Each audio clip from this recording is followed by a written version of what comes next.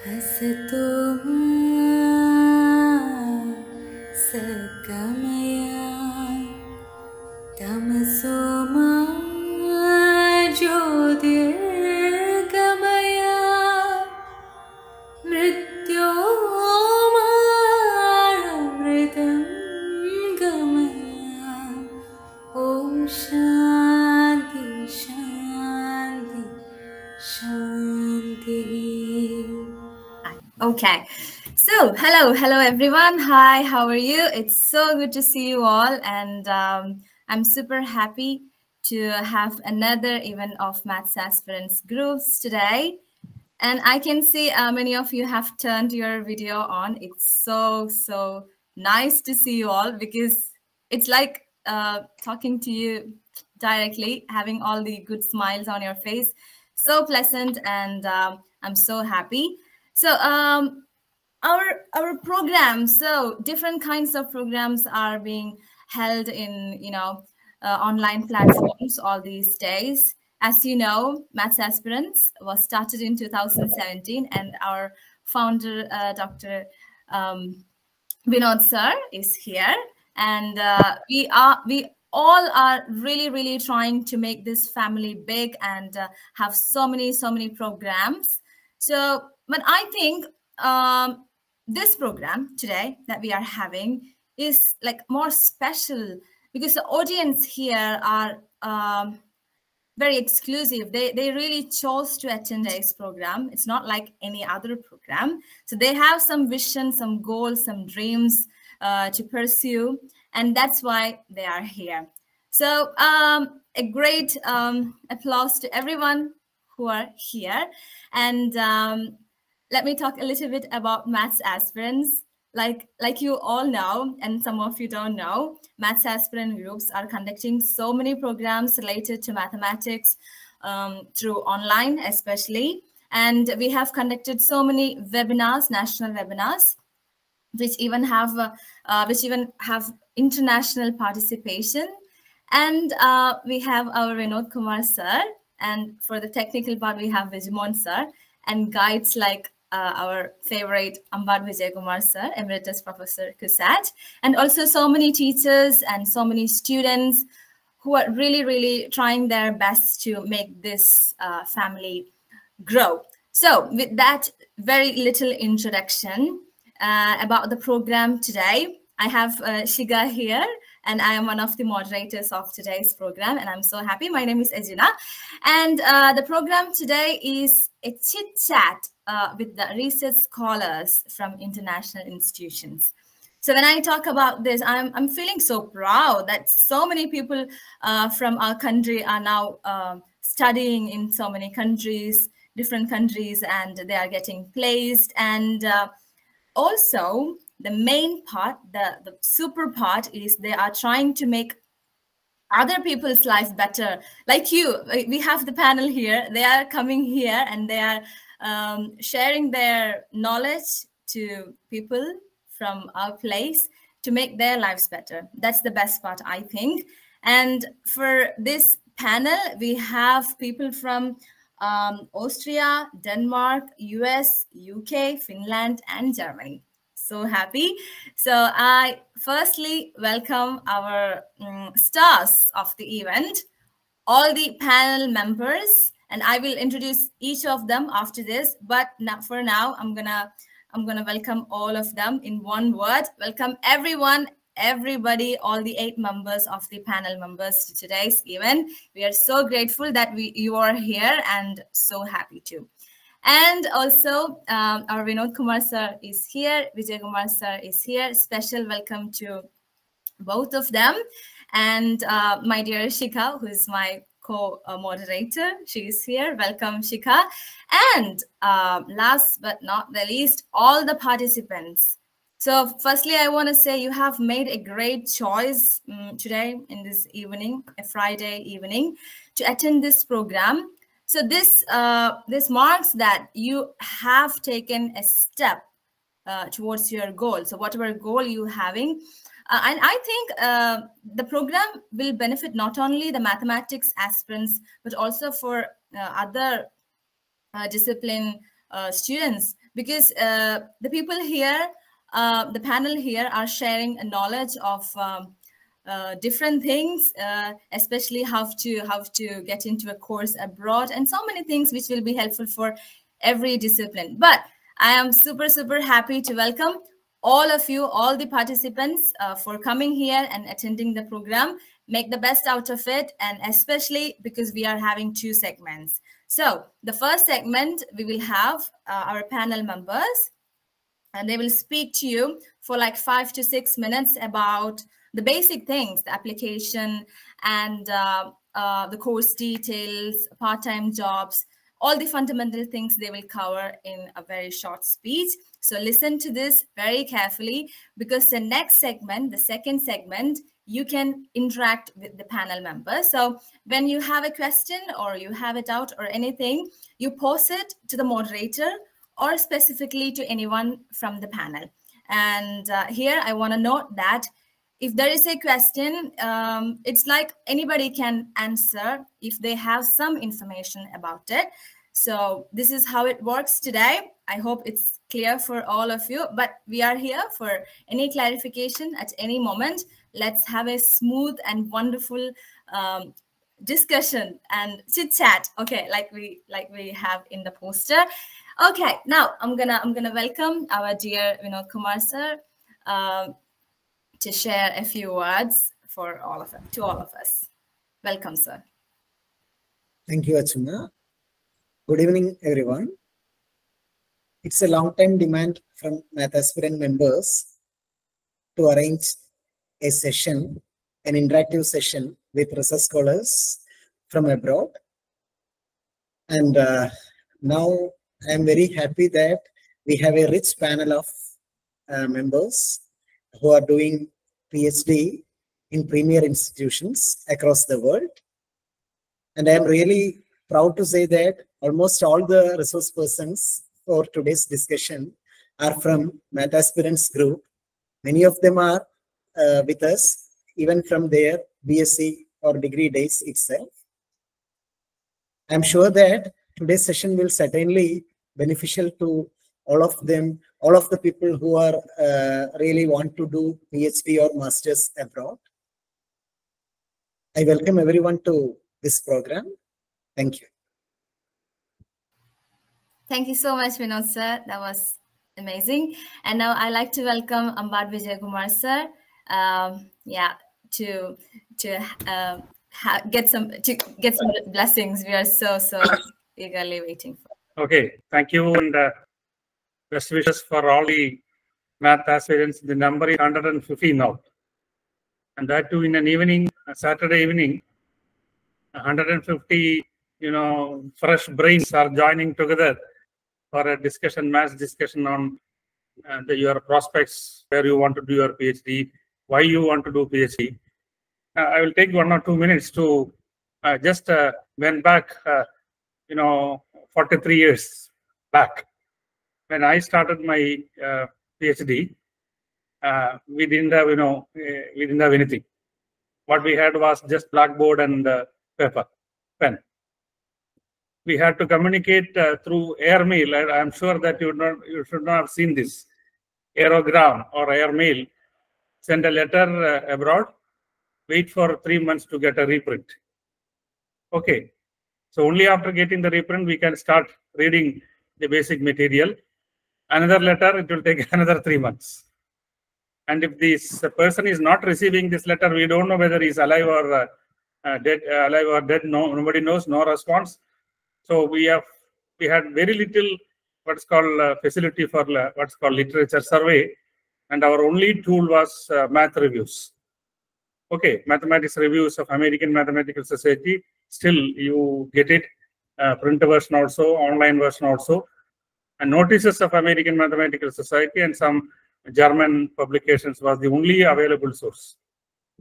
You will not believe, you will never believe that I started my research in 1980 with a junior research fellowship of 300 rupees, which was increased to 450 rupees after 1 year and 600 rupees for my senior research fellow. I was a CSIR fellow.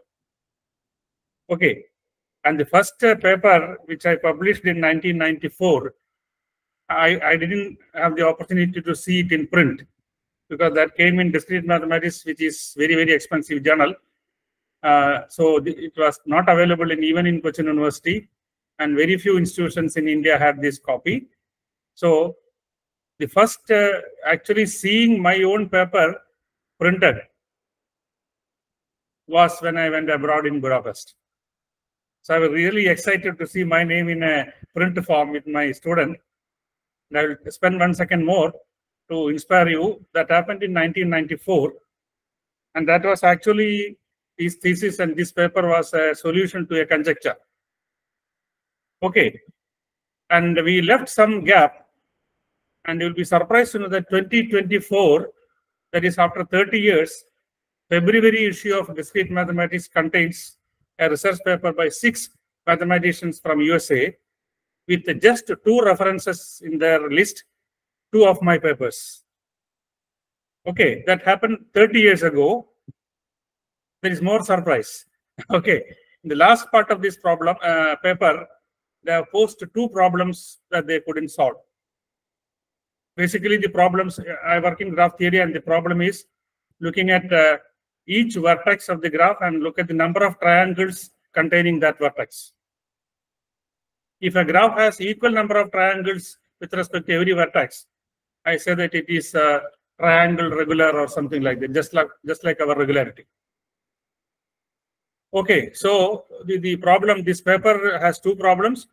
One of them is something about the construction of such graphs, which this group of people didn't get. I am going to focus on the technology now available.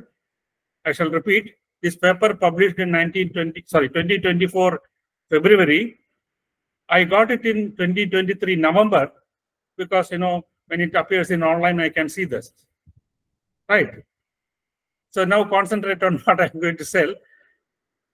2023 November I saw, and I somehow felt that this problem 1 could be solved. Of course, not alone, with the help of my friends. So I communicated this problem to all my friends abroad, from some of them earlier collaborators and so on. And that's where the technology helps. One of my friends basically in Serbia, Dragan Stevanovic, he is now in Dubai. He liked this problem, and he communicated with 2-3 US people and Canadian people, and who required a lot of technical skill. And we are extremely happy to tell you that that problem 1 is solved now. Before the paper actually came, that is what I want to stress. The paper came only in February 24. We got the copy in November 23. We focused for 3 months. In January 24, before the paper is published, we have solved the problem. And we have just communicated this.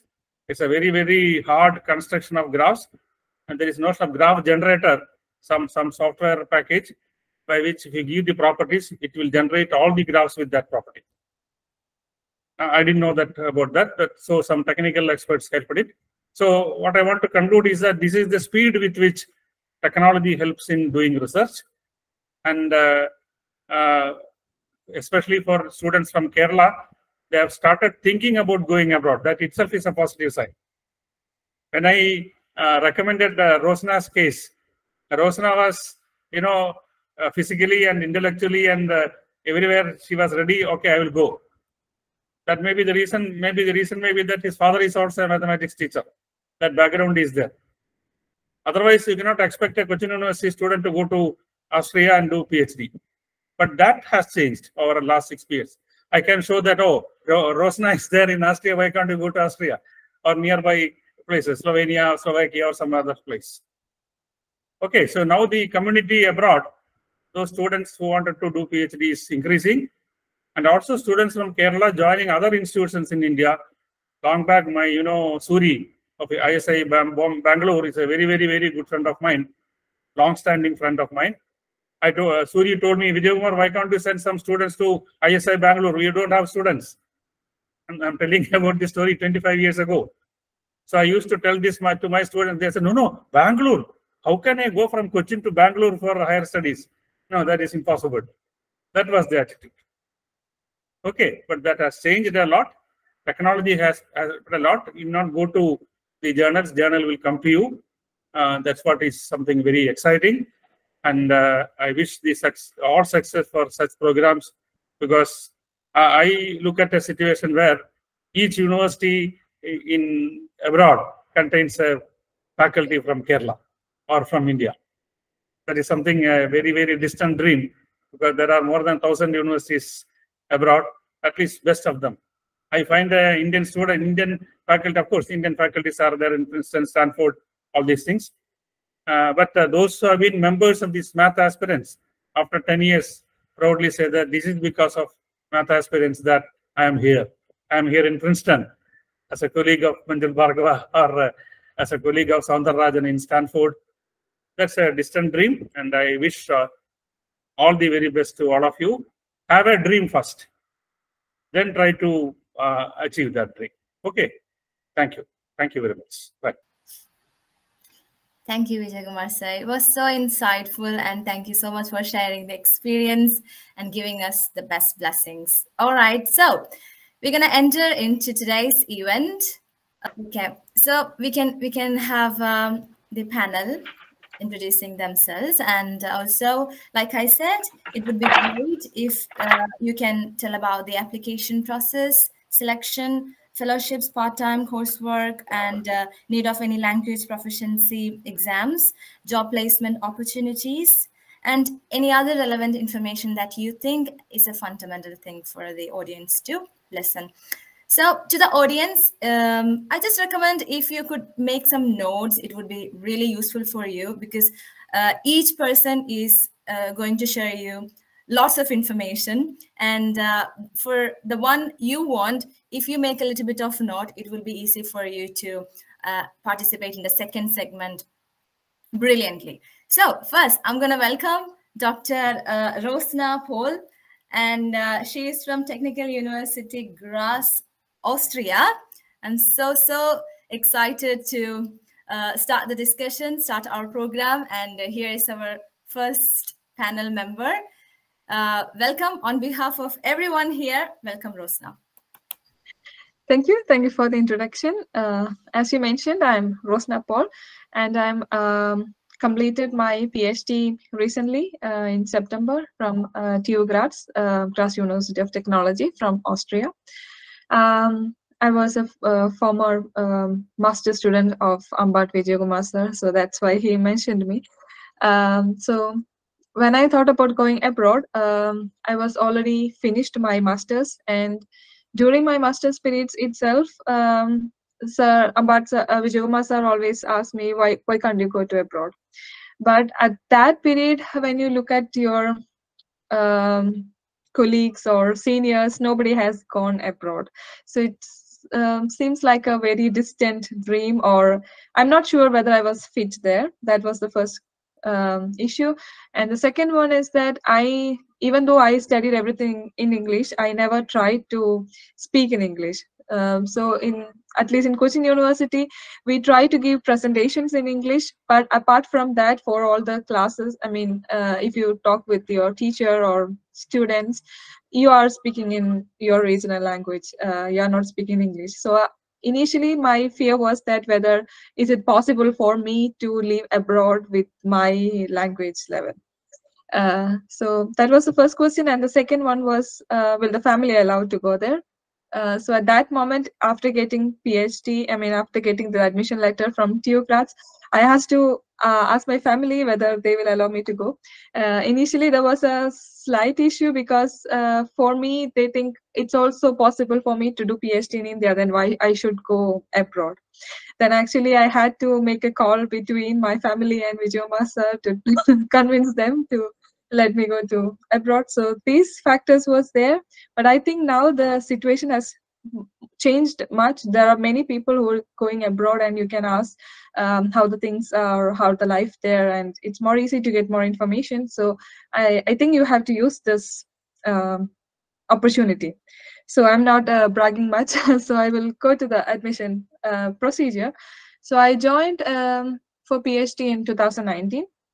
At that time, there was a call or an application call for doing PhD, and it is under the project of discrete mathematics. So this project is a big project. It has several openings. For example, this is not just one project, it's a collection of projects. So the overall term is the discrete mathematics, but it contains projects for graph theory, commutative algebra, and several other fields like optimization and a lot of things. And they put an advertisement in the webpage.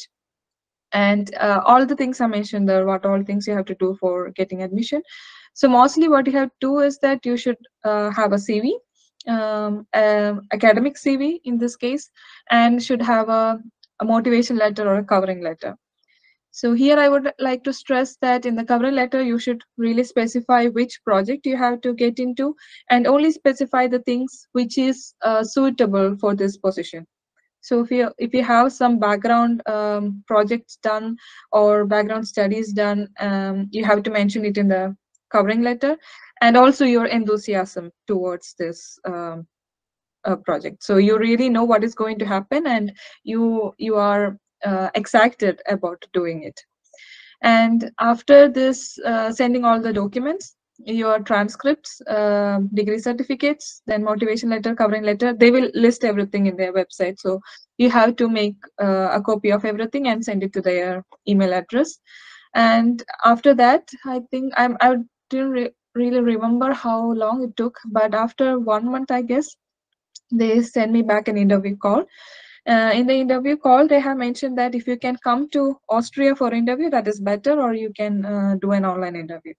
So I prefer to come to Austria so that I can see the department and I can talk with my future guide and so on. So I came here and I had around a 15 to 20 minutes interview.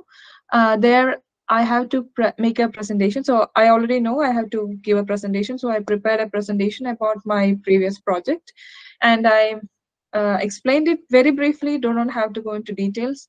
And then they asked me, why do you choose this course, or why are you interested in? So there is no any sort of technical questions in the interview, but usually a general questions whether you fit into a research role or are you able to do research kind of questions.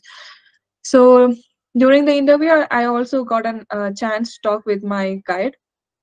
So I mean, after the interview, there are at least 12 people were there for the interview, so each one get one slot, and in between breaks you can talk to other people there. So that was also a good opportunity to want to communicate with them, kind of one-to-one contact. And then I came back to India, and after 1 or 2 months, I guess, they sent me the admission letter. Then it's the whole visa process and other things. And then I came to Austria for the winter intake.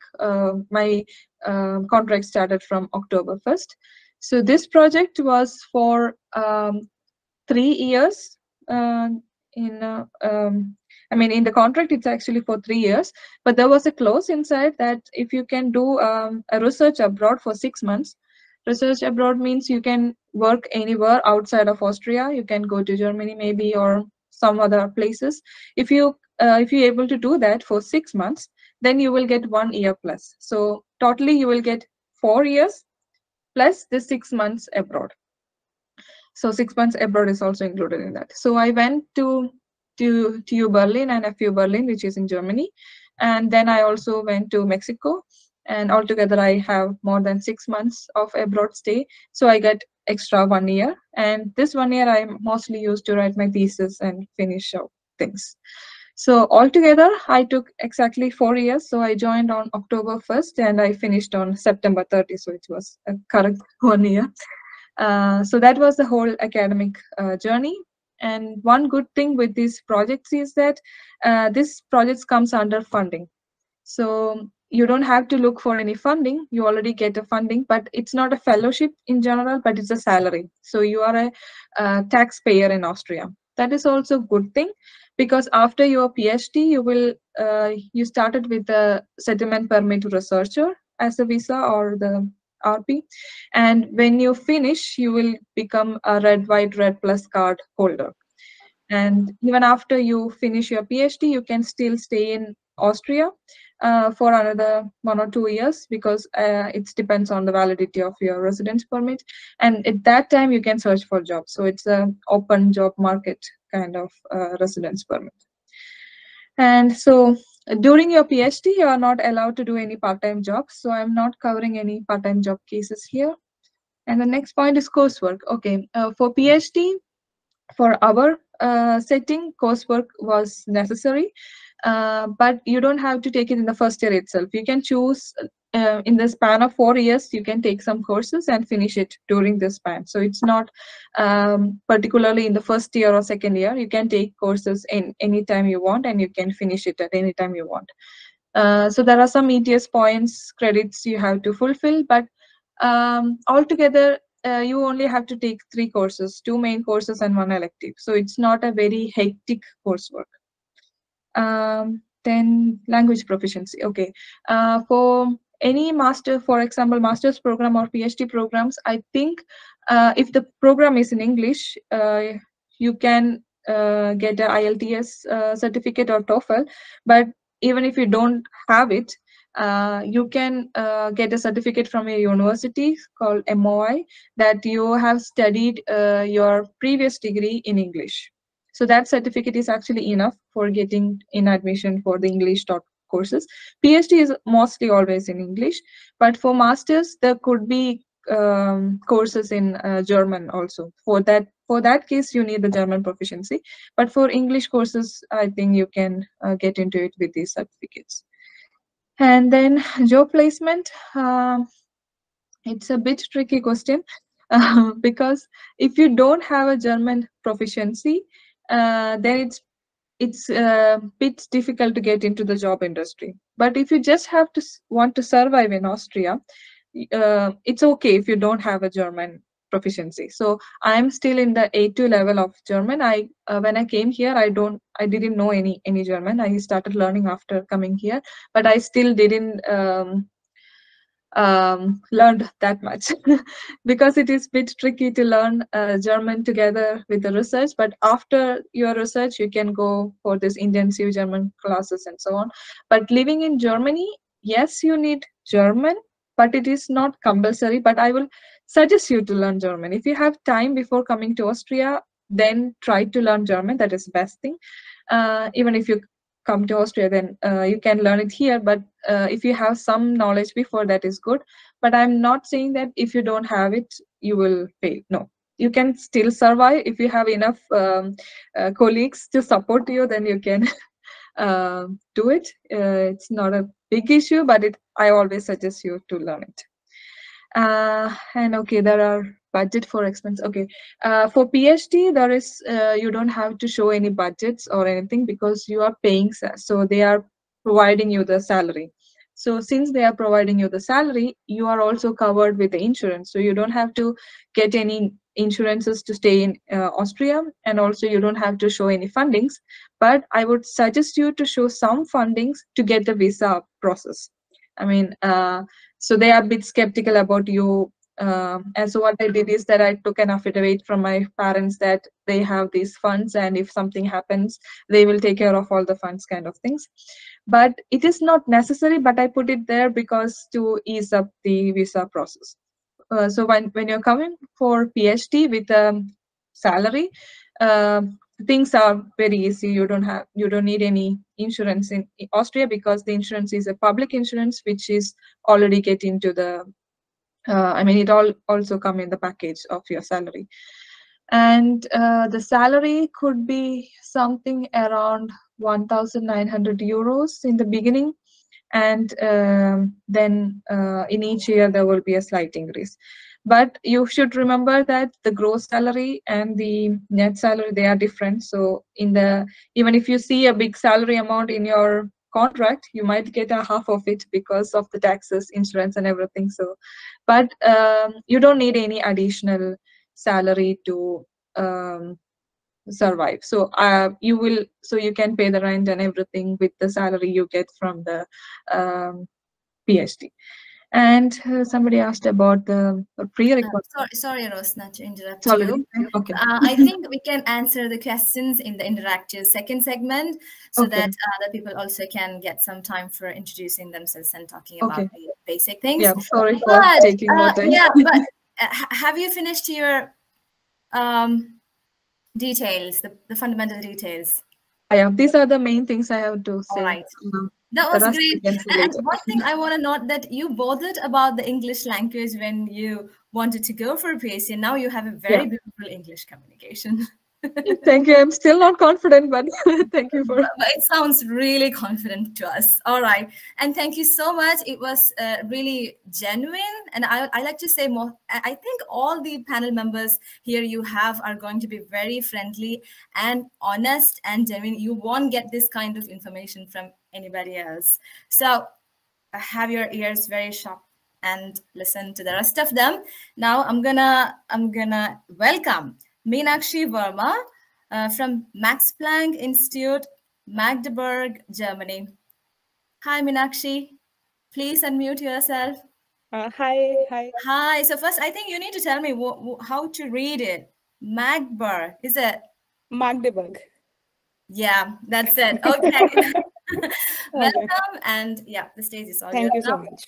Yeah, thank you so much for inviting me. Good afternoon or good evening to everyone. Okay, for me, actually, it was like for me, it was pre-decided to do PhD from foreign for me. So during my master's, I applied for summer internship, and I got into the VSRP, that is in TIFR, and I attended 𝐌𝐚𝐭𝐡 also in TIFR only. And there, like, I interacted with the VSRP was one-to-one correspondence, like it was kind of project only. And 𝐌𝐚𝐭𝐡 was like we were interacting with some professors and all these things. So it was like, okay, it was confirmed for me that I have to do PhD from abroad only. And then I did my master's project. I did my master's from IIT Bhubaneswar, and I did my master's in numerical multilinear algebra master's project.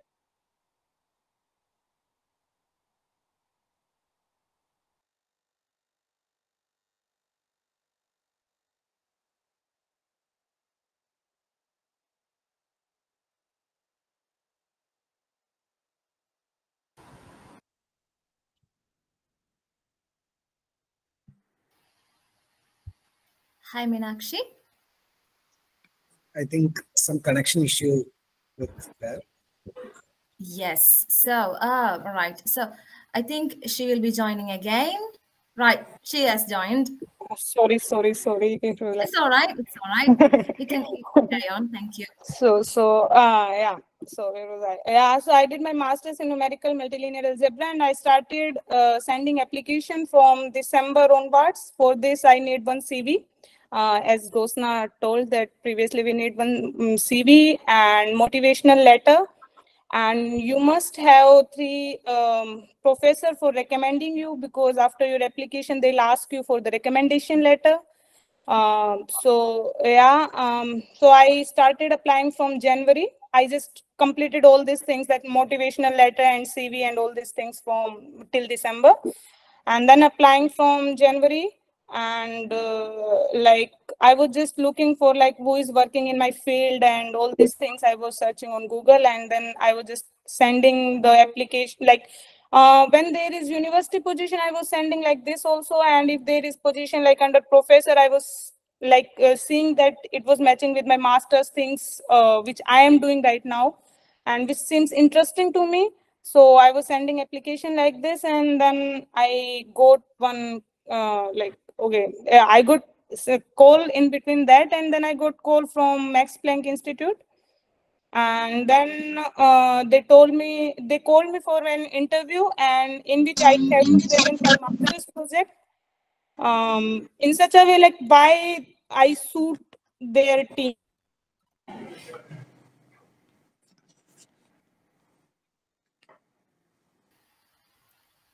Sorry, Love. I think you are muted for the moment. I'm sorry, I don't know what it is happening. Some technical glitch. That's all right. Please carry on. So they called me for an interview. Okay, I don't know what till when you heard me.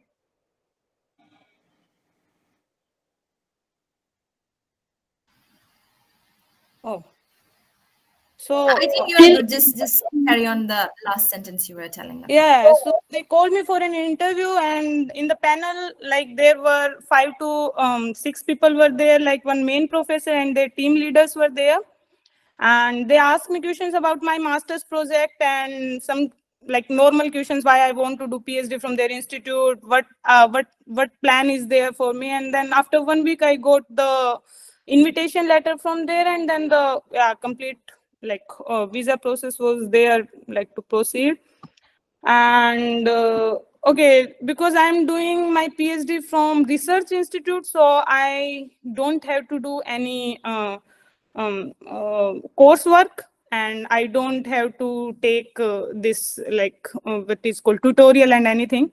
Like I'm not bound to take anything. I don't have any responsibility because it's a research institute. In general, in Germany, it's not like that. If you are enrolled in university, then you have to do some like tutorial. They have to take some tutorial, I guess. I'm not sure about it, but I don't have to take. And yeah, in Europe, I guess, or in Germany, basically, if you're enrolling for PhD, then you don't need any language proficiency. And because I started my PhD from September last year, right? So I don't know about this, like I'm not sure about this job placement opportunity, I can't say, but like whatever I interacted with people, whatever I know is like, it's very difficult to get into the German academia without having the German knowledge of German language. But like, because I am from applied mathematics, so there is job opportunities in like companies and all these things. And because in my group, people are working in machine learning and artificial intelligence things, stuff like this. So it's like for my group, it's very like not easy, but yeah, it's possible to get into the job in Germany also. And what other things are there? I guess I covered all these things. Yeah, thank you. Okay, Meenakshi, thank you so much, and thank you so much for your patience with Thank the you. technical. All Thank you right. so much. Okay, now I'm gonna welcome the last person, I think, from Germany. So this is Ashwati Baiju from University of Göttingen, Germany. Yeah. Hi, Ashwati. Hi, am I audible now? Yes, thank you so much for joining. You're Yeah. welcome to the stage. Right. Yeah, okay, yeah. Hi, everyone. So thank you so much for giving me this opportunity to speak about the whole application process and all. So as Rosna and Meenakshi have said, so I guess most of the people might be knowing about the general stuff about the application. That so in my case, what I did was initially I was looking into the universities and into like the specific area which I wanted to like focus on. I find out my area, and in the university's websites, I was looking for a possible future advisor. So in that search, I found out one thing about specifically about Germany. So that is actually called DAAD. It's an organization which provides scholarship. I think I should stress more on this thing. So basically, I am a DAAD scholar. So there are many advantages for either for a master's student or for a PhD student who's coming as a DAAD scholar student when you're coming to Germany. Like, of course, you will be getting some good amount so that in master's or in PhD, you don't have to do some other part-time job or something like that. And also, it will cover all your tax and insurance, so which will be like quite a good amount. And yeah, so and also to me, what happened is I just came last October. So October is a period where people will be rushing to countries, and especially to countries like Germany. So it's really, really difficult to get to all this visa process and get all these things done. So, but when you are a DAAD scholar, this DAAD organization will help you to get into the visa process and to make it very faster. So that really helped me in my case because I was not even getting a visa slot, visa interview slot. But there I I mailed them about my situation, and then immediately they responded and they contacted Indian embassy or something like that. So I just got a slot with the help of them. So, and also in terms of visa, so you don't have to pay the visa fees or something. That will cover all these things. So I guess so everyone who is looking into who have a plan to come to Germany, I will definitely suggest looking into this website. So it's called German Academic Exchange Service, DAAD. There are a lot of scholarships for each things and for many courses, also for masters, and yeah, that thing. And about the coursework, so basically I have to do some coursework, but it's not that hectic kind of a thing. It's sort of like 30 credits thing, so which you have to take like maybe 3 or 4 courses throughout, like by the end of your program, PhD program, and you have to be a teaching assistant for at least 1 course. And also it's like maybe you should go into some conference and give a poster or like give a talk. But these things, I guess most of the PhD students will be doing at least by the end of their PhD program. And about German, so I guess some of the people have also asked about German, about the language German. So basically, I have no idea about German language, at least till now. But of course, I have the plan to take a German course. So this DAAD will again fund you for taking the intense German courses. So yeah, so that will be quite a good amount if you are taking if you're going into a Goethe Institute or taking a intensive course. But this DAAD will help you for that. So they will give you extra amount if you're planning to do that thing. So I'm planning to take it either in my second semester or something, because initially I was not able to do that. So I guess, so I mean, at least right now, I don't have a problem with not knowing German, at least in the department or in the university. But if you're stepping out, if you're going into some shops, or I mean, for our daily life, it will be really helpful if we know at least some basic stuff of German. And about the job placement, I'm just a first year PhD student, so I also haven't explored that area much. But I guess there are more options here. And yeah, about TOEFL, so I have applied to, I've written this TOEFL exam while applying to DAAD. I guess you might be needing some sort of confirmation, like either this TOEFL or GRE, or maybe as Rosna said, some certificate from your university or something saying that your medium of instruction is English or something like that. But I guess that is more, it's something like that, either GRE or TOEFL or this certificate. At least one of this clarification is required, I guess. So maybe I will stop right now, and yeah. Okay, thank you so much, Ashwati. It was so pleasant. You were smiling throughout. So nice to see that. And now I'm going to welcome the next panel member. But before that, 2 things. So those who have raised your hands, please lower it unless you don't want to say anything.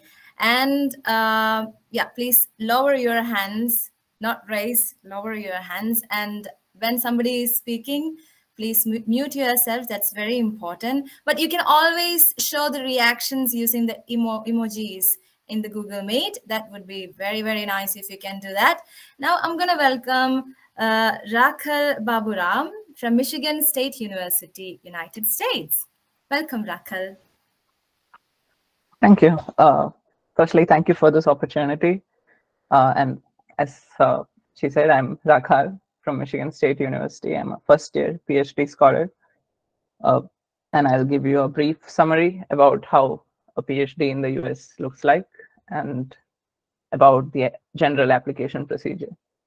So, so first thing that I think is very important is a major distinction between a PhD in Europe and a PhD in the US. So the PhD in Europe is generally for 3 to 4 years, and a PhD in the US, on the other hand, is a 5-year program. So if you are a person who has already fixed the area of interest, so you know that you are going to do something along the lines of symplectic geometry or something like that, then I think, and you don't want to do mandatory basic coursework, and you just want to go into research, then I think Europe would be a good option for you. And on the other hand, if you're a person like me who has not fixed what area you want to do things, and so I had decided on topology, but I did not know what in topology. So I wanted to explore further. So for those reasons, I chose US, because you get to explore in the first 2 years. You don't even have to choose your advisor till the beginning of your 3rd year. So that there's a certain flexibility there. So in the first year, essentially, you will have basic coursework. So you'll have to choose 3 out of maybe 5 or 6 streams. So you'll have to do maybe algebra, real analysis. So there'll be all basic courseworks in the first year where you'll have to clear the exams. And the second year comprises of you choosing a potential advisor and forming a committee.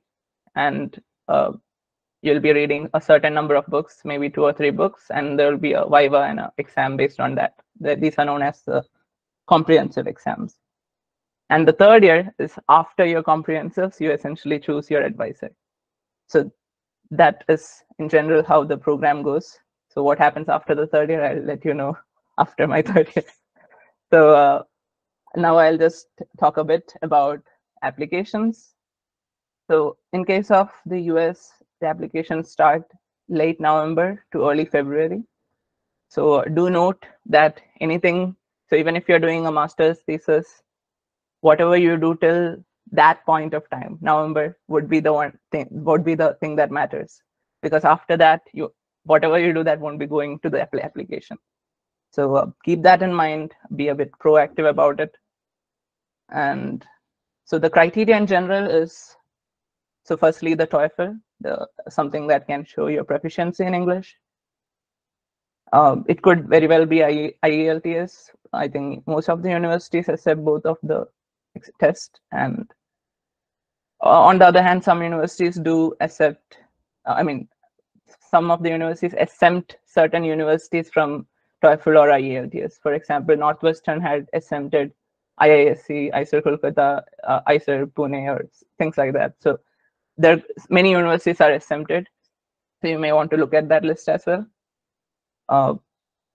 On the other hand, one thing that I would like to emphasize is that certain universities have a certain speaking score that is required to be met.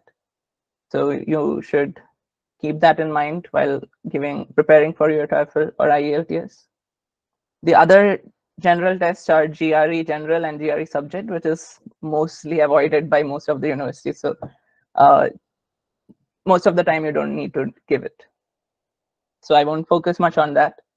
The other important thing is the letter of recommendations. This is very important because you'll be writing a lot of things in your application. You'll be writing your statement of purpose. Your statement of purpose will include things that you have done in your master's, things that you have thought about, and whatever letters of recommendations your professors write, this has to back most of the things that you write in your master's, write in your SOP. So if you say that you have read these things under this professor, the professor has to back that in his letter of recommendation. That is important. And the letter of recommendations in general is 3 in number. So out of which I would say 2 should be personalized and 1 should be like generic. If all 3 are personalized, that's good. So by personalized, I mean the professor should know you very well from a recent past.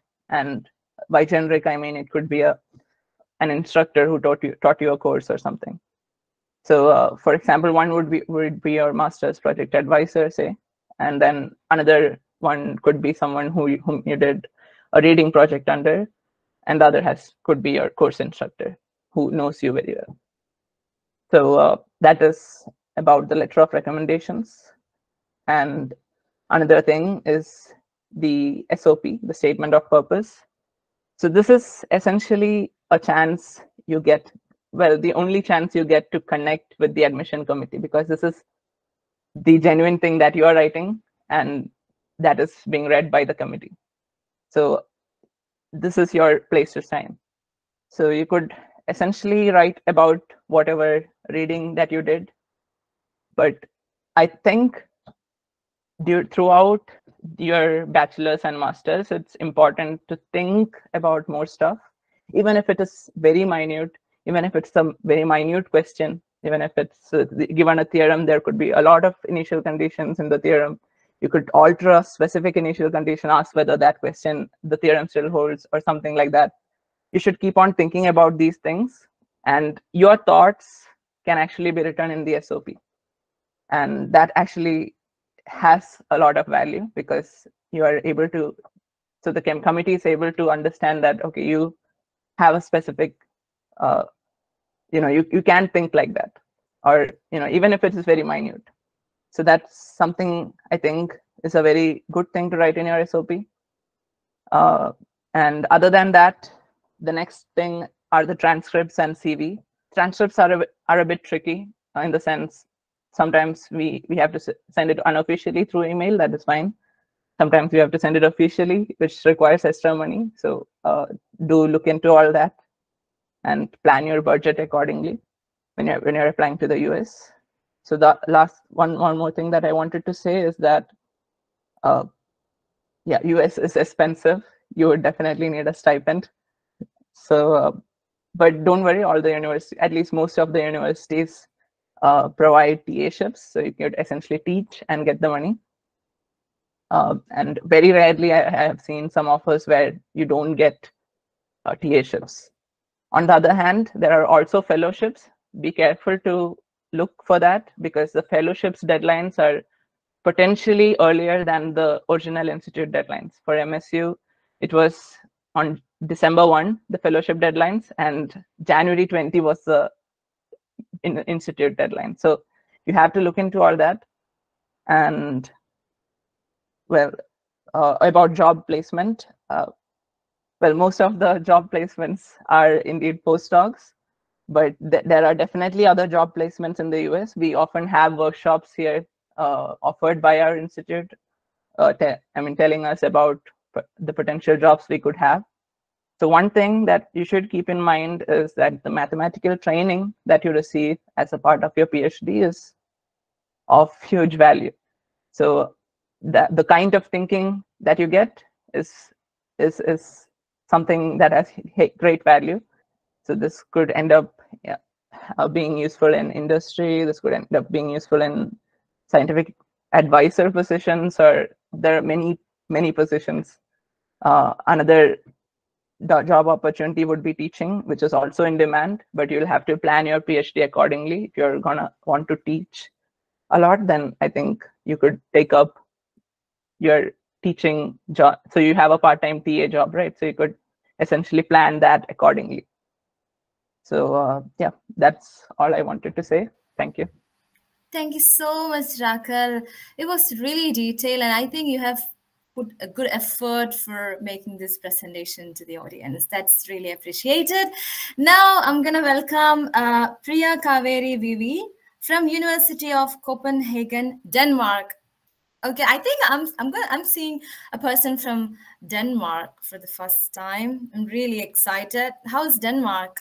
Hi. It's okay. How are you? Yeah, I'm doing good. Denmark. Denmark is so beautiful. It's so beautiful. Yeah. Okay. All right. So nice to hear that. Now, yeah, it's all yours. Thank you. Right. Yeah, thank you so much for the invitation. I'm so happy to be here. So I'm Priya. I'm currently a first-year PhD student at the University of Copenhagen. So first of all, about Copenhagen University in math, we have actually 4 sections. So one is algebra and geometry. Then we have analysis and quantum. Then third is insurance and economics. And the fourth is statistics and probability. Then we also have 2 centers. So one center is Copenhagen Center for Geometry and Topology. It's called GeoTop. So I'm a part of GeoTop. And the second one is Center for Quantum Maths. It's also called QMath. So this is the math happening in Copenhagen. And we have like 2 deadlines in a year. So the first deadline is in April 1st.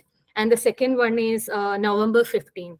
I think this date is fixed throughout every year. So this is the deadline. And so I applied here in 2023, April deadline. Then after that, I think the application was like, there was a form that I have to fill, like the basic details, then some SOP. I think it was just a box where I have to type my SOP. It's not like I have to upload some PDF or anything. And if I remember correctly, they didn't ask any recommendation. But later, my master's advisor said he received a mail from Copenhagen University asking for the recommendation. So apparently, I haven't given any recommendation. I haven't given anybody's email or contact details, but they found out my master's advisor and they sent a mail. So that was the application process. Then after, I think after some 1 month or something, they called for an interview. Then for the interview, it was like for 10 minutes, I have to present my master's thesis.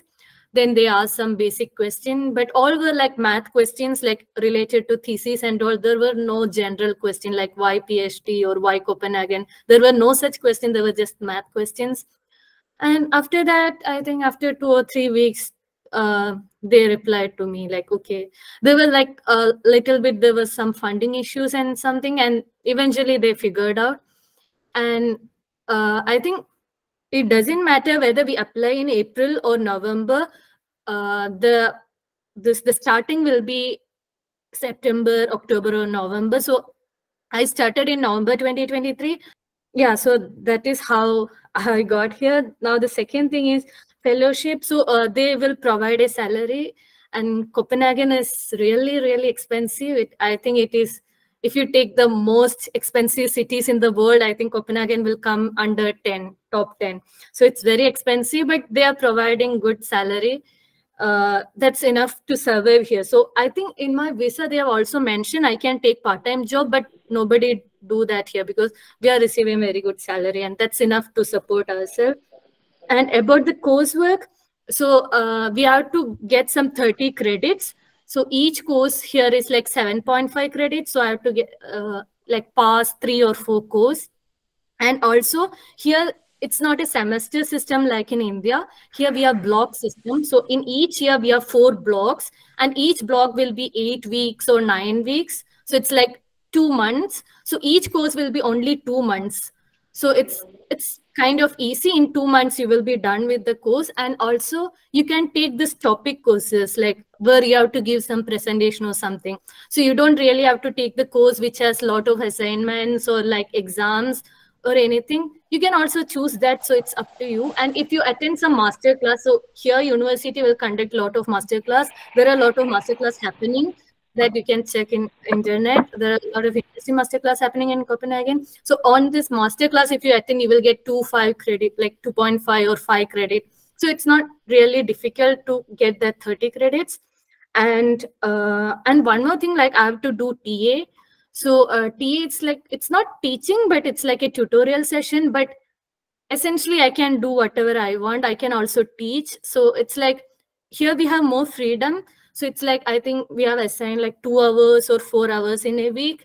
You can discuss problem, or if you want to teach something extra that I want to teach, I can teach that also. So I think I have to TA for 3 or 4 courses in this entire 3 year. Then TOEFL, IELTS, we don't need any language exams or anything because here the language is Danish. But most of the students here are international students. So at least in Geotop, I think there are only 2 Danish students, but rest everybody is international students, and everybody speaks English. So it's not a big deal. And even for daily activities, I think Copenhagen is like most of the people will speak English. And only problem that I was facing was in the grocery store, everything will be written in Danish. So every time I have to translate and see what it is. And also to go somewhere, like in the train, it will be written the stop name. So we will have some pronunciation, but the way they pronounce and the way they have written as, it's completely different. And also I think Danish is a very tricky language. So I'm not trying to learn it, at least now. But in university, it's completely okay. Everybody speaks English. And about job placement, so I'm working on pure math. So, but there are students working in industries and all. Like if you go to that insurance and economics, all those groups, there are people working in industry and doing PhD. I don't really know how that works, but at least in pure, I think most of the people, I don't really know many people who have defended PhD here, but at least the people I know have got some good postdoc positions So I think at least in pure math, everybody goes for a postdocs, and I think it's okay. It's of course difficult to get a postdoc position, but so I don't really know the other job opportunity. Yeah, I think that's it. Yeah. Thank you. Thank you. Thank you so much, Priya. And I really like the fact you shared that in Denmark, people like to take holiday seriously. That's very nice fact to hear. And, yeah. And thank you so much for your words. Thank you. Now I'm going to welcome Samanvaya R. Bethy. It's an interesting name. Hi, Samanvaya. Right. Yeah, it's much better than I've heard from a lot of people. Oh my God. Oh, you are so polite. Samanvaya, she's from Coventry University, England, UK, actually, which is a little bit near for me. I'm from Coventry. And hi, Samanvaya. Welcome. Hi. So I would like to clarify that I'm not from maths, but I did my master's in the UK. So I would like to just brief on what the master's experience was like and what I've learned about PhD through people and just my experience. Sure. So I think whatever you're sharing, it's going to be useful for the audience. And thank you so much. So I did my master's in sustainability and environmental management, which is like a completely different sector. I don't think a lot of people know about it. But UK has 3 intakes in most colleges, while the top 10 ones have only 1. So if you go to Oxford, Cambridge, they only have 1, which is in September. But if you take the next universities, they have 1 in January, 1 in May, and another 1 in September. The September one is the most popular, while there's also in January and May. So you have deadline. You don't have actually deadlines. That's something unique, at least that I saw in Coventry's. Even if you apply late, they're willing to take you for the next intake. But they do have deadlines, and they ask you for a SOP and a letter of reference and things like a transcript and things like that. So your SOP can only be 2 pages, at least for masters. So that's a deadline they keep, that it can only be 2 pages. So it's information about who you are, why are you choosing to do what you're choosing to do, and what is your skills on that subject. So it's basically the only source of communication you have with the team who's going to elect you. So it's a bit tricky to put everything into 2 pages, but that's a restriction we have. The letter of reference can be 1 or 2. I think for me, it was needed to just be 1. So I just put 1. That's for the application process. And it's same thing like Denmark, people take holidays very seriously. So if you're applying for January and December is around the corner, then you might be a little worried that things are not happening, but they will. Even if it is delayed, they usually do it. And there's a lot of relaxation because they do know that December is a very crazy time for people in the UK. So it takes 1 month, I guess, in most of the universities. I've talked to people with other universities because I knew I had to come here and speak. So everyone has said that it takes a week to get a conditional offer letter, which then has you to submit your financial things and all of that. And then you get an unconditional offer letter. A very important thing about UK is you need to get a CAS letter by the university. So for the CAS letter, I think it applies for both PhD and masters, that you need the CAS letter to apply for your visa. So when you have to apply for the CAS letter, you actually have to give an interview. Now, the interviews have turned mostly AI-based in what I've understood. So you have questions displayed and you're giving the answer to presumably no one. So I think that's pretty easy to crack. They don't ask you anything very hard in that. For maths, from what I've inquired from my universities, you do not have any coursework or assignments, while for my course, it was all assignments that I had to submit. But for maths, it's going to be exams, at least for masters. And the fees, I guess, ranges everywhere from like £15,000, that's around 16 lakh Indian rupees, to 30 lakh Indian rupees. It depends on which university are you choosing and what are you doing. So as a student, for part-time jobs, you get 20 hours per week when you're in the term time. But when you're outside the term time, you get 40 hours a week as a master's student. And I think you can find part-time jobs and you can earn enough to survive, pay your rent, because Coventry was a cheaper city compared to London. but I guess I am not sure about how the other, other places have part-times, but I think Coventry was fine with if you did a part-time and you earned enough to survive there. Job opportunity, language proficiency. So for me, I didn't need to write anything, though I wrote IELTS and I got a band, but usually it's 6.5 is the band that you have to get into any university. But for me, there are few boards of India that are exempted. So I was from Karnataka State Board, so I was exempted from writing anything. And if I had a 12 English mark over 80, I was fine to not write anything and get into. So that's how I got into. But I think I've not heard TOEFL a lot in the UK. It's mostly IELTS. So I think though both are preferred, I think IELTS is an easier one compared to TOEFL that I've understood. So that's with that. The job opportunities, I cannot speak about it because I myself came back to India because I found better ones here. But from the people that I have seen who live there and who have worked, they do get into stuff. For PhD, from what I've inquired and for the people that I've talked to, you usually have to apply through positions that they open for PhD students. So you have to go on LinkedIn. I've heard that most of it is on LinkedIn or website. And then it's the application procedure is similar from what I've known, and you get a stipend. But as a master's student, you can't be a TA or a RA in the UK. I've not heard about it, at least from when I've stayed there. But as a PhD student, you do get a stipend, which they say it's enough to survive. While for your funds that you have to show whatever your college fees is, and you have a standard amount. I think it's somewhere around £1,000 or £1,200. It depends on if you're living in London or outside London, and you have to show for 10 months to even get your visa approved. So I think I covered most of the things, and that's what I know. So thank you for inviting me here, and hopefully I was helpful in some aspect. Of course, you were helpful, and thank you so much for sharing your knowledge to all of us. It was wonderful.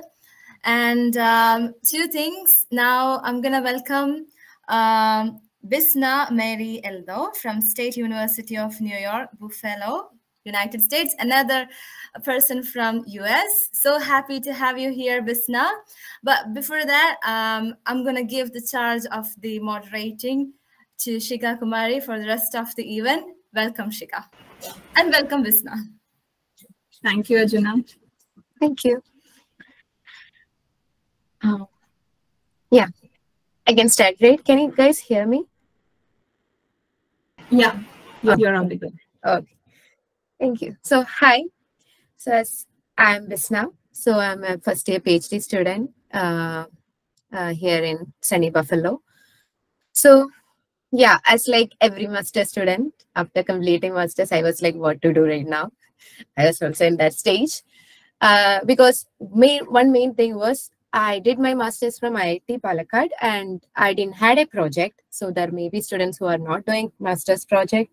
So I didn't do any project. So that was a big deal for me because to go to a university for a PhD program, you need a project. So that was one of the negative point that I had at that time.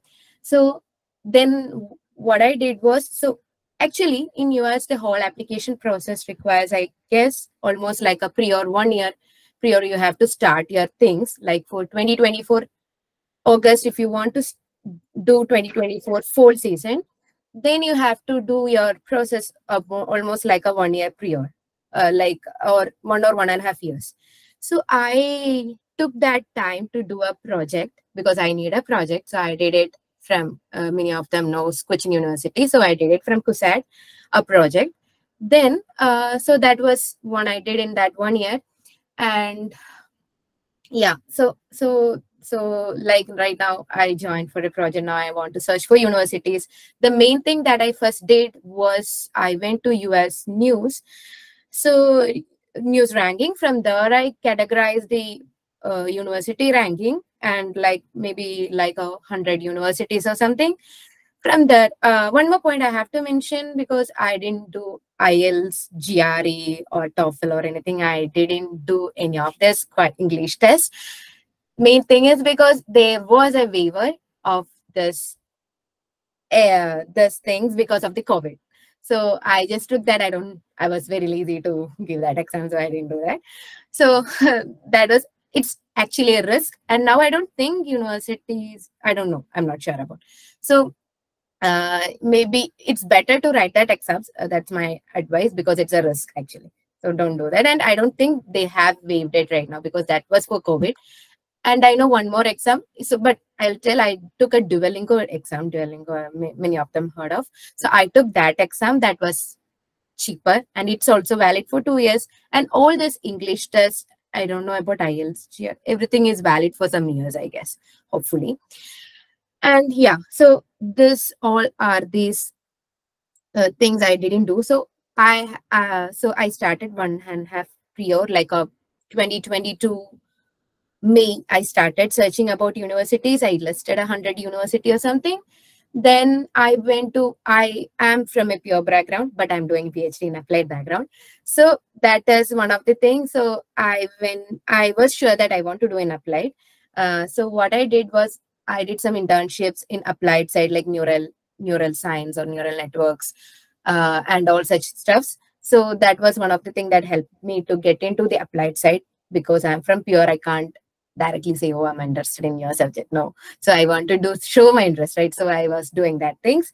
So that is one of the things. Then I ranked the universities. I found this neural, or I'm working in network theory. Okay. So network theory professors, I went to the university website. I first of all checked whether they waived GRE or IELTS or not.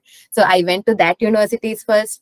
Then I went to their department. I saw the professors list. Then I found, keep in mind to find professors. If you are interested in a particular area, then try to keep, like, in your university, at least 2 professors or 3 professors are working in that area. If either one rejected you can work with other one.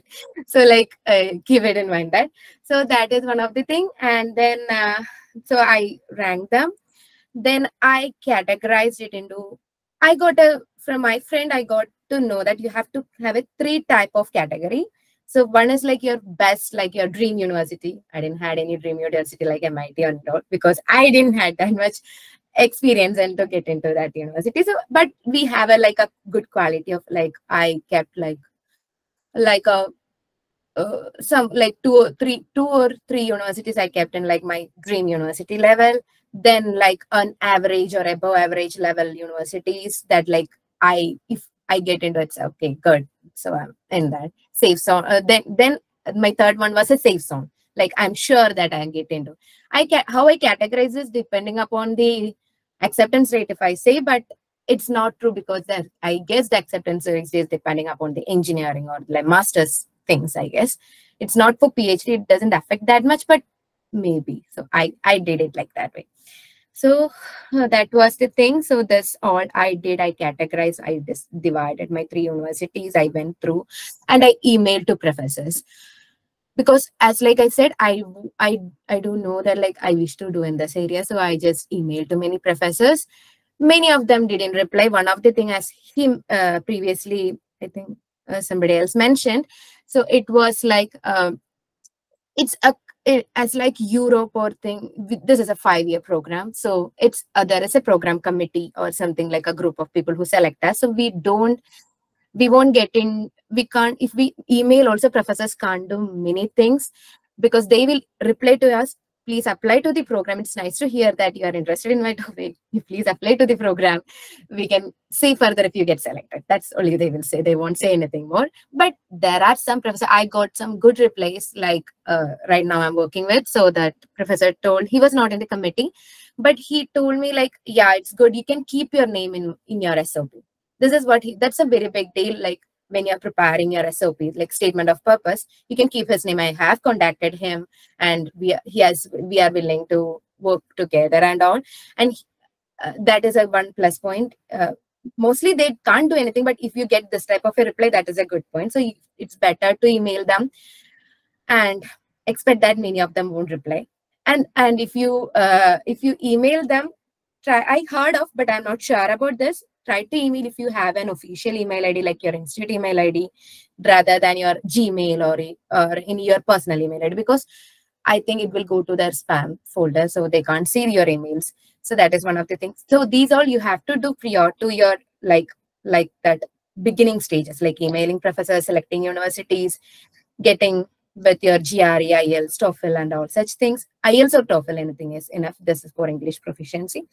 Then each university have their own cutoff, I guess, means probably by 6.5 or 7 in IELTS. But as I said, I didn't do it, so I'm not sure about all such things. So that is all the thing, ranking and all. Then we'll start up. I think the application will start by October. Hopefully, yes, October or like August, October time.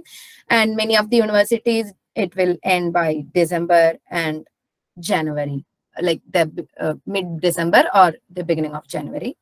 And you will start receiving offers from February till, I guess, April, mid-April, or hopefully like that is the period of time.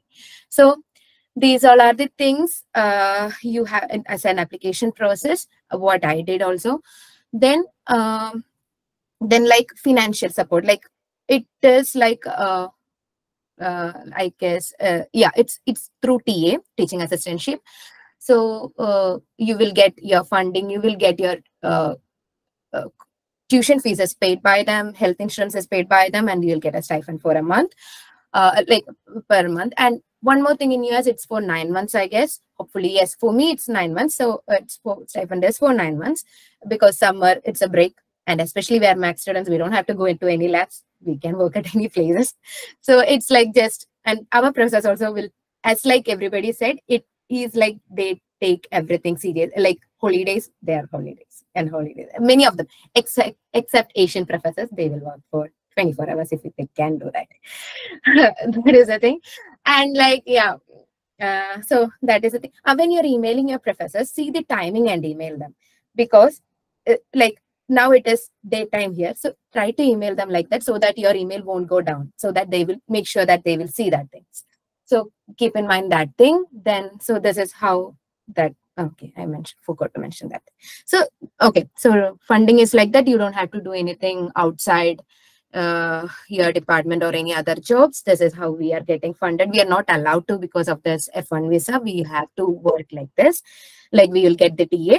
And some universities, there is RAs, but that you don't get at, I don't think max students will, especially if you are in pure side or something, RAs are bit hard. Even applied also, it is hard. It's hard. So that you get once you are into the program, maybe you can talk with your professor if you will get, then you don't have to do any TA duties or anything. You don't have to teach students. You don't have to grade papers. Just take your money and do your research. That's it. Then that's it. Then job opportunities. As like, I also think it is postdoc is the big thing that is in front of me too. Like thing, yeah. I think it's again depending upon pure or applied, because pure, I'm not sure about how is the job opportunity, so I don't know what to say about that. But applied, you have like there are many industrial jobs. Again, you don't have any campus placement or anything. You have to find by yourself. You have to search about things in LinkedIn or wherever you want to. And yeah, hopefully I should also do that. Anyways, but there is a lot of time for me. So like software, statisticians, and maybe health areas. So this is what I'm speaking from my area, like network theory, or even you are a statistics or probability related student. Even PD students can have industrial or financial PDs are there. So such type of industries are there. So you can go to that areas. Yeah. So like, yeah, that all are the, but I have not explored this. All are some vague ideas, but again, we have to find it out. Yeah, that's all about that job opportunities. So these all are the processes. Yes, I think I'm done with that. Thank you, Visna. I like the way you just categorize the university. It was really nice. Thank you. Yeah. Yeah, so let's move on to the next panel member. Next panel member is Mr. Shubham Jaiswal from University of Jyväskylä, Finland. Yeah. Welcome, Shubham. Hello, am I audible? Yeah. Yeah, so thank you so much for the invitation, and greetings from Finland. I am Shubham Jaiswal. I'm a doctoral researcher in the University of Jyväskylä, Finland. And my story is also same as Rosna's story. What she explained in the beginning is pretty much same story. And the only change is it happened in Uttar Pradesh, not in Kerala. And so now I want to go directly to the main points which I want to mention. So here in my university, I think there are broadly 3 areas. One is called geometry and analysis, and second is probability, and the third is statistics. And there are many topic-wise research areas in these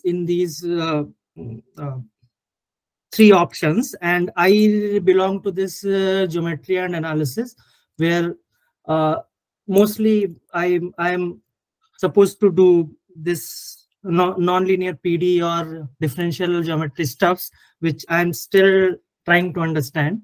And coming to the eligibility part for PhD positions here, you need a master's degree as in India, and addition to that, you need a master's thesis also, or a master's project, and they want at least to have a grade of 3 out of 5, which, and then about the selection process. So the PhD positions here are mostly project based, which is funded by a group or a project money, in which there are some principal investigators, and they have to finalize or decide whom to take in or not.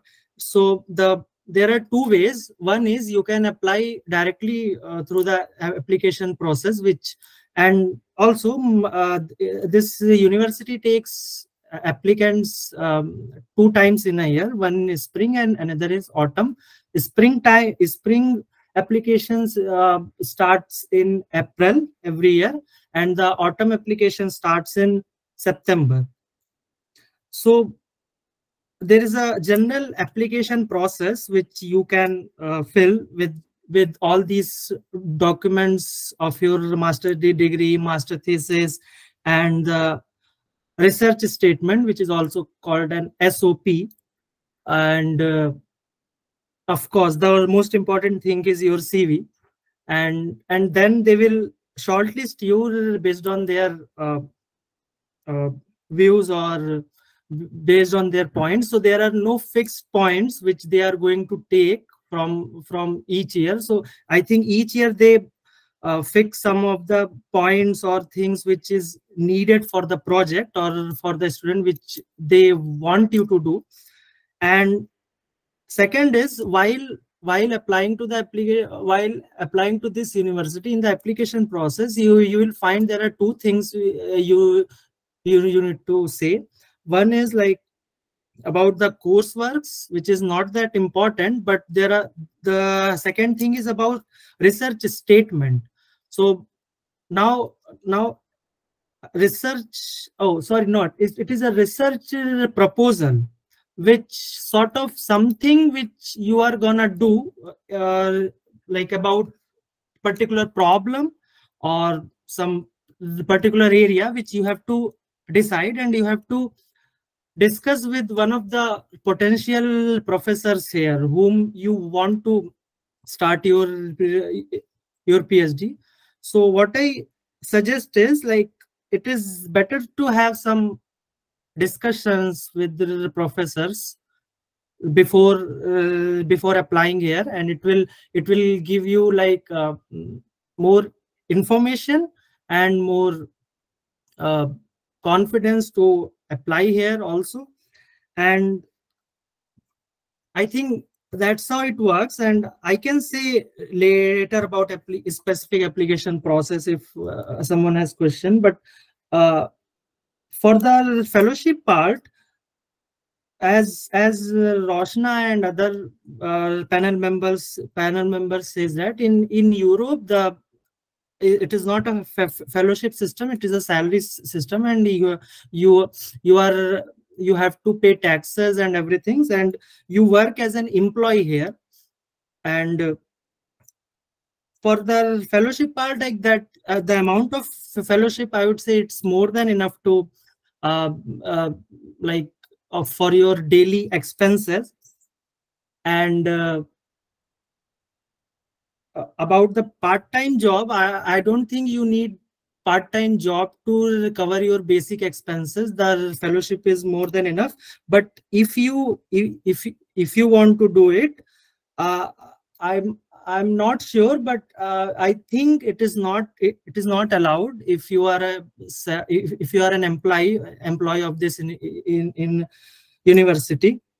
And about the coursework, so you have to complete 60 credit points, which is, I think it is going to reduce to 45 in the next year.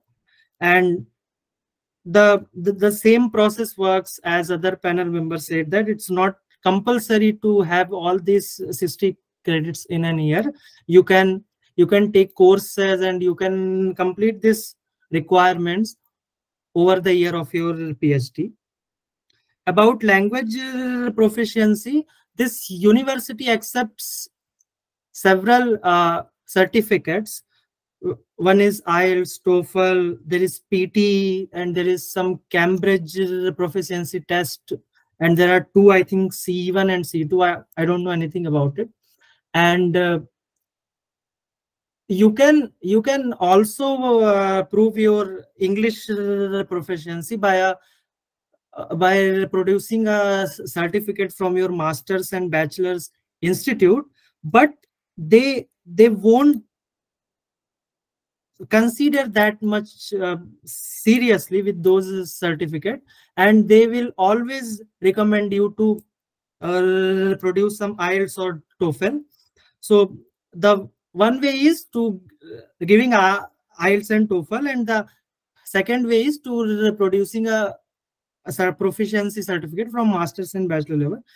There is a third option also there, like the language and communications department here organizes a test, or generally it's an interview to access your English proficiency, but also that is not guaranteed, and that is limited for some students. I don't know how they fix it, but they say that it is only for limited students, it's not for all. So I think all the three options are available for you, but the most preferred one is to produce an outsource certificate, which is IELTS, TOEFL, PT, or Duolingo test, etc. About the job placement opportunity, I am also a first year PhD student, so I don't know much about it, but mostly in my department, the graduated PhD students and postdocs, I think more or less they are in the both direction, either in academia or industry. Some of them are doing postdoc, some of them are doing jobs in industries, specifically I think in the sector of R&D. And that's it, all about it I know about this job placement opportunities. Regarding the teaching duties, I think we almost do not have any teaching duties. You just have to supervise some exams. I think at most 2 exams in a semester, and that I think it is it's not a difficult work. You have to just sit for 3 hours in an exam hall and supervise exam. Other than this, you don't need to teach courses, you don't need to have to take tutorial sessions. About the language part, most of the people in locals as well, they do know English, and I haven't feel any issues in communicating in a university. and in markets with the locals and any of them. Like if you know like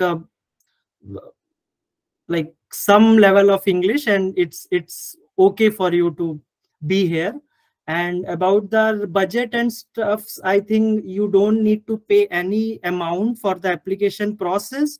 It's all completely free. And what else? I think for now I am done, and I can answer to the specific ones if they want to. Thank you, Shubham. It was really clear. It was really clear, short, and to the point description. Yeah. Thanks a lot. As of now, we are ending with all our panel members. So I would like to request that if any panel member would like to add any new information till now, they have a chance. If you want, you can. I think so. All are done. Yeah, all are done with the information. So today it seems like our participants got a huge amount of information, motivations, and I'm sure that they're gonna bash the coming admission sessions. Thanks a lot, everyone. Can I ask one question? We will have a Q&A session at the end. So we are about to start. So let's wait for your turn. Okay. Can I ask? We will give you the chance. Wait for it. Yeah.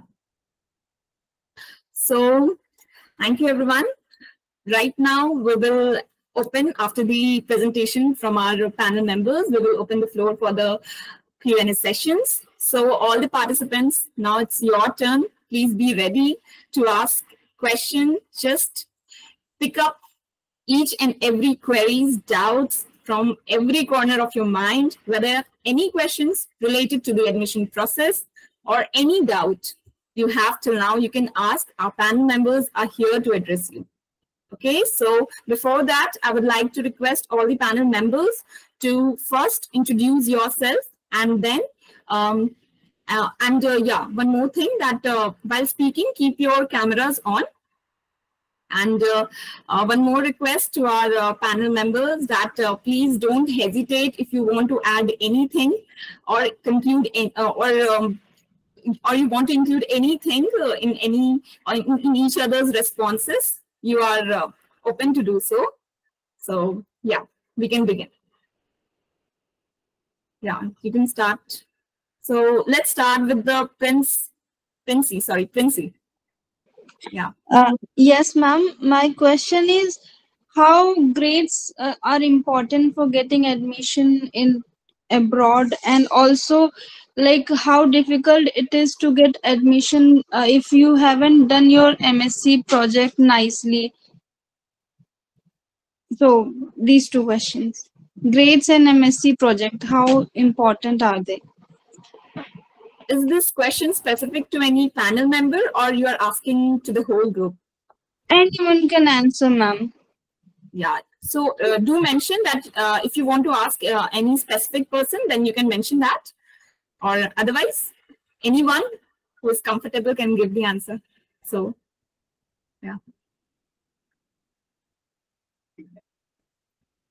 So from my side, I think the grades, I don't think that they will check the grades a lot. If you have a good grade, I mean, like you don't have to be the top one grade or something. If you are past everything and you have covered all the topics and you don't have any backlogs, then I think that is good. I'm not sure what all topics or what all things they really mention, but for me the master project wasn't mandatory, but I would suggest to, if you don't have a master project, if you do have one, but keep it there. But if you don't have anything, I would suggest you to do something like a summer internship or something which shows that you have an affinity towards research. So it's not like that you have to be very good at your master project. It's just showing that you are that direction to show that, okay, you contacted some person or you already have some experience in researching, that is good. That is what I think. Yeah, I hope others can also add to it. Also, ma'am, is publication, does publication matters? If you have it, then that is good. But for me, I didn't have any publications during my MPhil. So for my master's, I didn't done any projects. So I took the MPhil course for 1 year, and for that I have one thesis, but I didn't have any publications. So I don't think that you need a publication as such. But if you have it, that is good. So you should have something in your CV just to show that you are enthusiastic about research. So if your summer projects, or if you went for some workshops, or you met some person and you have some collaborations or something like that, it will benefit you. But I don't think that any publication, there is no base requirement that you need these many publications. So I don't think that publication is necessary, but it is good to have it. Okay, ma'am, thank you. Thank you. Princey, could you introduce yourself? Yes, ma'am. I am Princey Vishwakarma. I have completed my master's from Central University of South Bihar, Gaya. And currently I'm taking coaching for JRF, but I also want to apply for PhD in abroad. So I'm trying to like gather information and write my SOP and research proposal and all. So, okay, thank you, Princey. I would like to request all the participants, please first introduce yourself and keep your videos on while speaking. Okay. Like Princey asked, like CGPA criteria, I think US has like, depending upon university, minimum you need a 3 CGPA or something, 3 or 3.5, I guess. Yes, there is something requirement like that. And that depending upon university. Once you selected university, go and check there what all are the requirements, you will get to know. And like project, as like Rosna said, you try to like, at least to show that I am interested in research, I am into maths or research, you should do something like, if you don't have a good project, you can do an internships and all, like that supports that, there will be like some support to that thing. See, as I said, I didn't do any project at that point, I did an extra project. So you can do something like that so that you can build up your CV or your base perfect. And yeah, that's one of the things. I would like to add one thing. In case of the CGPA, I think the most recent grades, that's in the 4th and 5th years, if you're doing a master's, or if it's a 4-year bachelor's, the 3rd and 4th years would weigh more than your first 2 years. So if you have some grades that are low for those years, and if you get a professor to vouch for you in their letter of recommendation, that would be good. So if they can write that despite, so the student had some issues, so their grades were low, but I believe in he or her, and I believe that they can perform well in this graduate school, that would carry some weight. So do talk with your advisor and talk about that. I think that would help.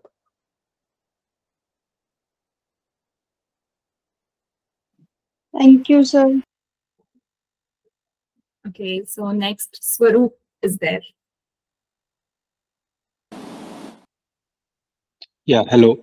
Okay, yeah, thank you so much for the moderators for having such a wonderful session today.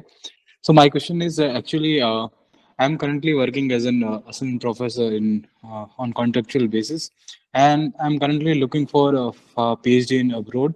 I have a kind of 2 or 3 years of drop. I have not continued my studies after the masters. I have cleared all the exams relevant in India, like CSNET, GATE, etc. I'm looking for the options abroad. So basically my question is how much it affected for a student like me who have a 2 or 3 drop years. And what is the issues of the funding we face during especially in the UK or Europe?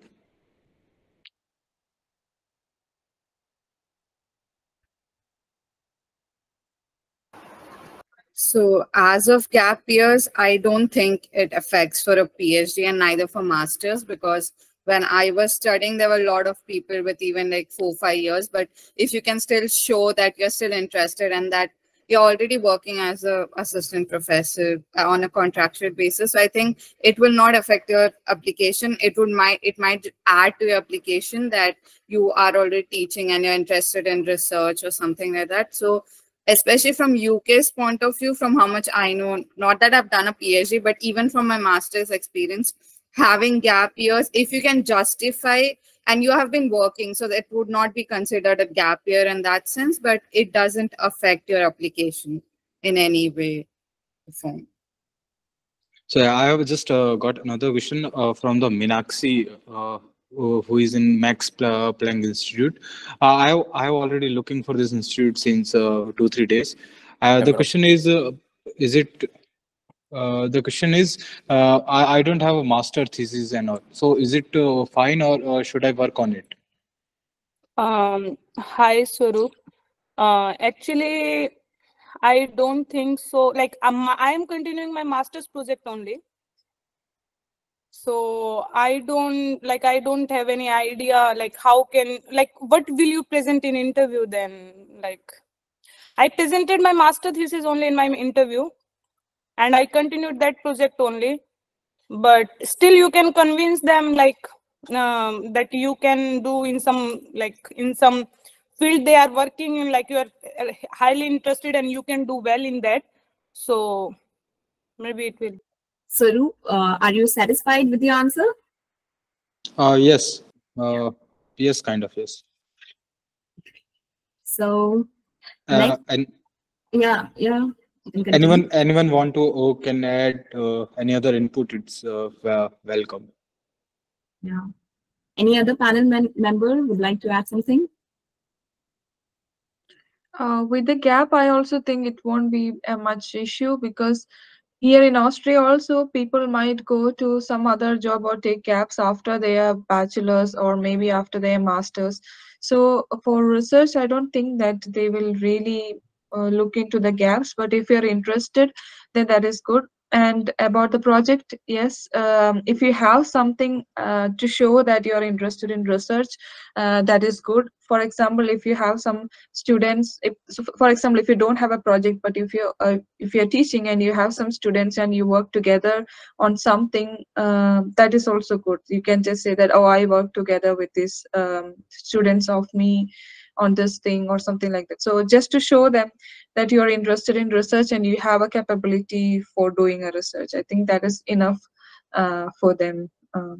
I'm not sure for every university, but for at least UGRAS, I don't think that they really look into your master thesis. And for me, what I did in my MPhil is very different from what I did in my PhD. So I think it's fine. They only look for whether you are capable of doing research, not looking at exactly what you have done for your master's or MPhil thesis. That is what I think. Okay, thank you, Rosna. So next member is Singh Priya.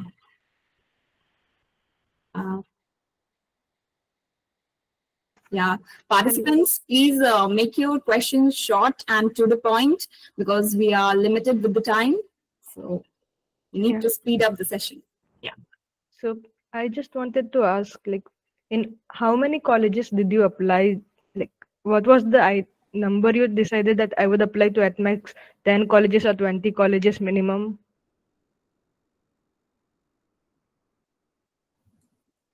I have applied to, I think, 8 universities. As I said, I divided it into three groups, and like 2 or 3 in the first, and then 2 in the last, then in between also. So it's like 8, and each depending upon your budget also. Like they have there is a application fee, and it's, so if it is in US dollars, it's a bit high, right? So depending upon what is your budget, so that's how you categorize how many universities you have to apply. So I did almost like an 7 and no, 8 universities. Yeah. I Hi, applied. Yeah. Priya, could you introduce yourself? Yeah, I'm Singh Priya. I have completed my master's from SVNIT Surat. It was an integrated program.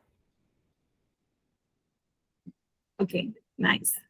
So next is Hi, just one thing. Maybe I will just add something. So in Europe, you actually don't have to give an application fees. So it actually depends on how much time do you have to apply into the universities. So basically, I have applied into like maybe 3 or 4, like it's very less into the number of universities which I have applied. But I have emailed a lot of professors, which in most of the cases you might be reply. You might possibly get a reply about the application process, or they will be saying like, okay, I'm already done for this year or something like that. But yeah, if you are looking into say Europe, you don't have to like think about the financial issues because application is sort of free. So you just have to look into the application deadlines and do things on the proper time. Yeah. Regarding that, I wanted to ask, how do you keep track of the application deadline? Like, what is the time application duration in Europe? It actually varies from university to university, I guess, but mostly like if you are like looking for say summer intake in April, and also as I guess yeah, somebody else has said, so if it is into US, you have to like start things before 1 or 1.5 years, but it's little more better at least in Europe case. I think so. I came here in October, but I applied in the last November or something. So I guess you have to always keep a track of the universities which you have to look forward, and then always make a spreadsheet or something, like list the things and list the deadlines. And I mean, at least that's what I did, so that you will not miss the deadlines, and always keep a track of, because I cannot say a specific date because it varies from university to university, at least to my knowledge. Thank you. okay. Next is Vanshika. Hello everyone. My name is Vanchika. So actually, last year I completed my bachelor's. So actually, I want to ask you guys that is it necessary that we have to do a master's in our cream colleges in India, like IITs or NITs, or we can go to the private colleges and then apply for the PhD programs and out of India?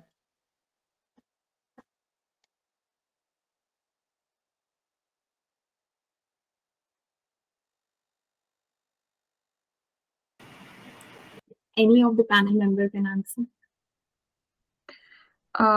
For me, I don't think that which university you have done your master's is a big issue. But it depends on how do you write your covering letter or what is in your CV.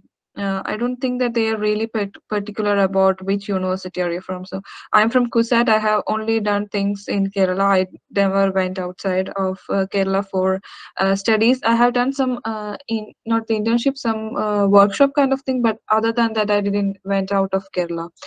But they actually, even if I say some university names, I'm not sure whether they really know about it. Maybe IITs, they might have heard about it, but I'm not really sure whether they're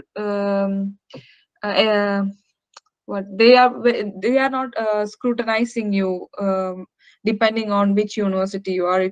They scrutinize you only about your covering letter or your passion. So if you can show your passion, or if you can prove that you are good at research in some sort way, even if you're studying in a private college, if you can take an internship somewhere and you can show it there, I think that is fine. I don't think that you really have to be into the top 10 universities in India to get into a PhD position here. It only depends on you. It's up to you. Okay. And they say that IIT's recommendation letter is much more stronger than the private universities. So that's why I got confused that we have to get into some IITs and we'll have some recommendation letters of those IIT professors, and then we can go to the PhD programs. What I suggest is that if you know which area you want to go, try to find someone who has some reputation in that area. It need not be somebody from IITs or top institutions, but it can be someone who really work on that area. So if you can collaborate with this person, or you can do something with that person, or get a recommendation letter from that person, that is fine. So they only check whether the person who is giving your recommendation letter is somebody established, or so they have some good reputation in the area, kind of thing. So I don't think that they are really looking at the institution. Even if I talk with my colleagues and my guide or other professors here, they only know few institutions in India in which they have collaborated with. So they don't know really what all institutions are in India and these kind of things. So if you could find someone who is good at the area you are going to apply, then consider that and get a recommendation letter. So irrespective of which university he's from. Okay. Thank you so much. Yeah, I would like to request the panel member as well as the participants to please make it a little bit brief so that we can cover all the participants waiting there. The time is limited. So next is Harita.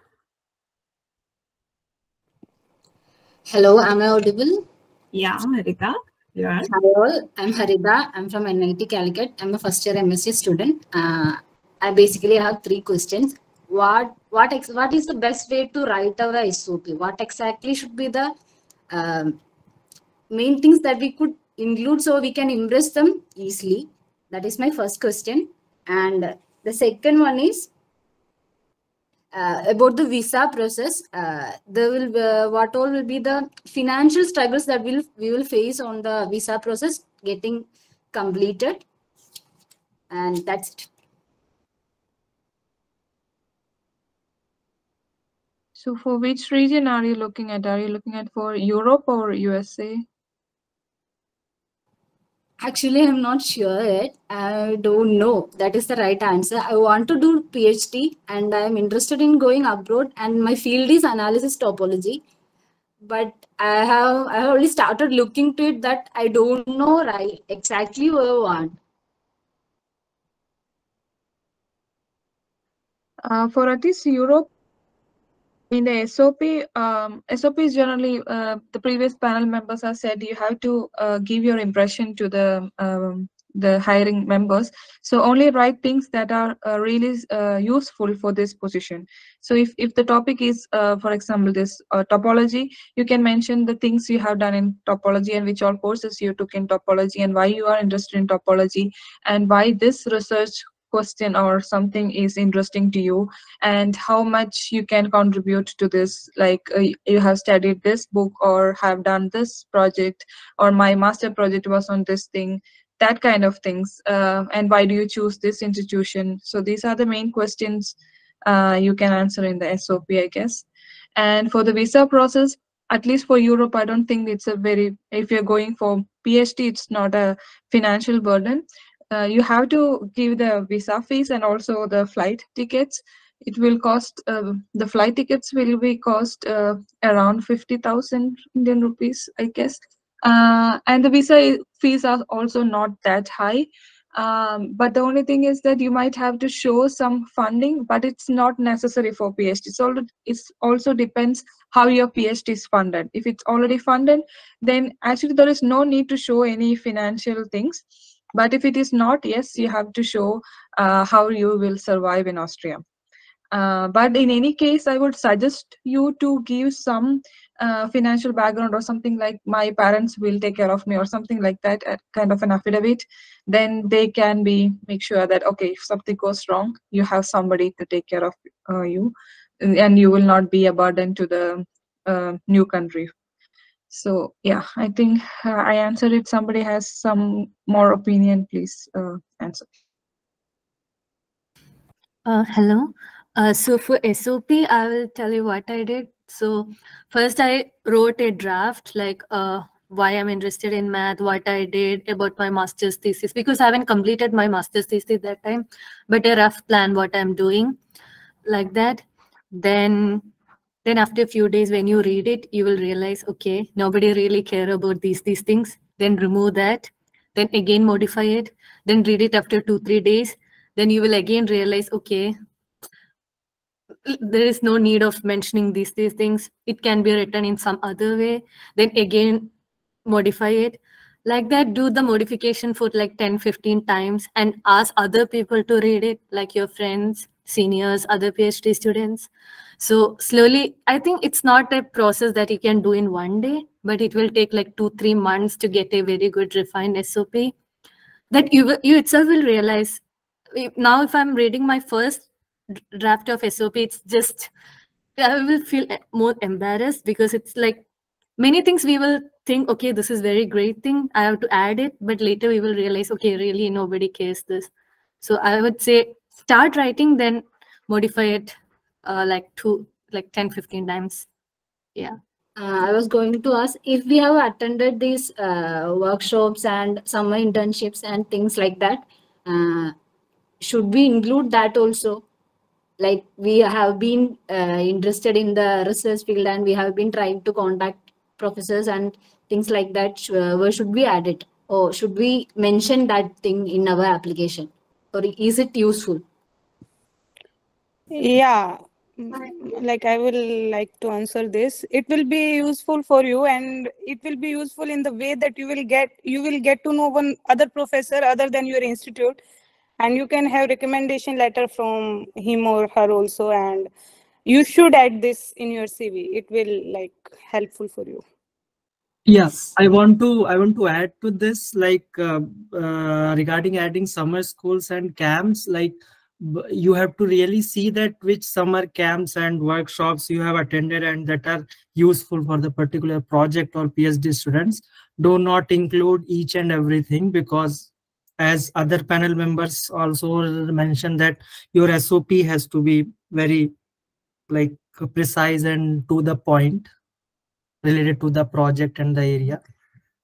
And also, but you can still add the other workshops and things in your CV, and they can have an opportunity to see from your CV. But in SOP, you have to be precise, like which workshops relates to this area or your work which you are planning to do. Yeah. Thank you. Thank you, Harita. Next is Benny Thomas.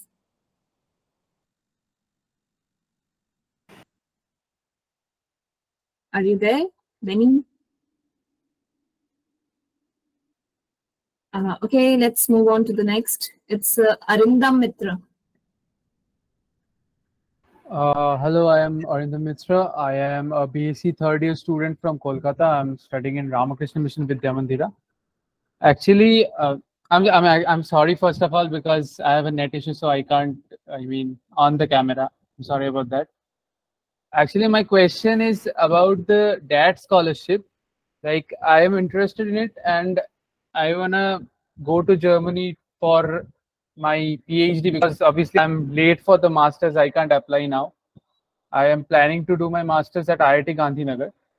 So I just wanted to know, like, if someone wants to go to abroad for, like, let's say PhD or postdoc, whatever the thing is, like, do we need internships? And also, I also have a question that, do we need internship from abroad someplace? And what if we need, like, what are the procedures to get into abroad internships?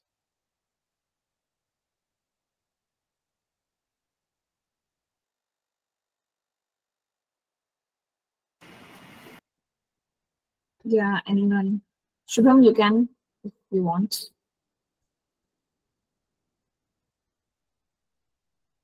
Or anyone. Okay. Okay, I guess that. Okay, sorry. I mean, maybe you can carry on. Yeah, so regarding internships and points, I think it's not a necessary part of your application for sure. Of course, it is a plus if you have any internships in India or abroad, but I would say it's not that important as your enthusiasm and SOP and CV and all that stuffs, and then the courses you have done, which is related to. So the whole point is like to let the panel members know that you are fit to that particular topic or area. It's not about like how many internships and how fancy internships you have done through, but of course it is a plus. If you have one, it is a plus, but it is not necessary. Yeah. And yeah, I guess there were many questions were together in that one person. So I guess again, as Shubham said, number of internships doesn't count at all, but you just want to like prove yourself that you have some sort of research experience, because at least in Europe, after you are shortlisted for an interview, probably they might be asking you to present something, so which would be like so in my case I was presenting my master's thesis because it's on thesis which I have put most of my time on in my research background. So I was just presenting my master's thesis, and after that they were just focusing on to the thesis, and after that they like slightly diverted and asked some other questions. So I guess you have to like maybe if you are going into that state when you have to like present something, of course you should be having something in your pocket to just showcase, right? So in that sense it is important, but of course the number doesn't matter at all. And about the DAD scholarship, so as I said, it is the scholarship is given in Germany. So if you're like focusing into some other country, I don't think, maybe each country have their own some sort of scholarship programs or some organizations. And so this is not just the only thing in Germany. So this is just one of the organizations, and maybe majority of the students who's getting scholarship might be from that background. But also in my department in the university, there are many students who's not a DAD scholar. So in that case, they will be getting their amount. They will be getting some scholarship back from their own department, or there are sort of some research groups, as Shubham said, or some research project kind of thing. So they will be definitely getting a very good amount. So I just mentioned that because to me it feels like this is very good.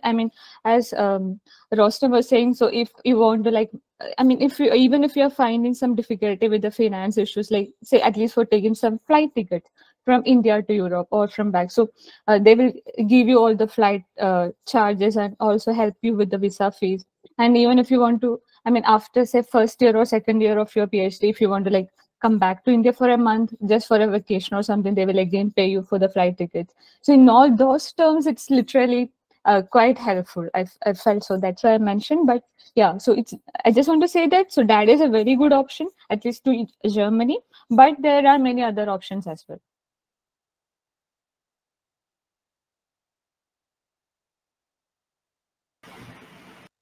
Okay, so next is Rika. Hello, my name is Rika. I'm from Banaras Hindu University. I completed my master's from there, and now I'm just continuing my PhD. Actually, I already admitted there as a research scholar till 1 year, but I'm not interested in the topic because their algebra is not available there. So I'm interested in outside of India. My question is, in my masters there is no dissertation, no project, and in PhD degree there no research work till now completed. So what it is affected when I apply in outside?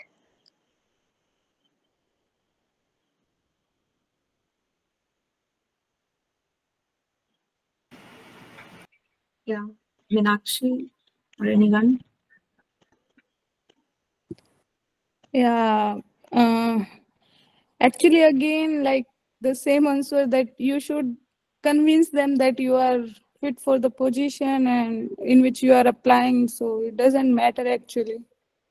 So however you can convince, or sometimes like I want to add if you don't really working in that area, but you want to work, sometimes at that moment they gave you project and they gave you time for like 2-3 weeks. This happened with me in one interview. They gave me some Yes. particular topic and they told me to prepare that and give presentation after 3 weeks. And I gave that. Okay. So this is also one thing I want to add. Excuse me, I have another question. It's a last question.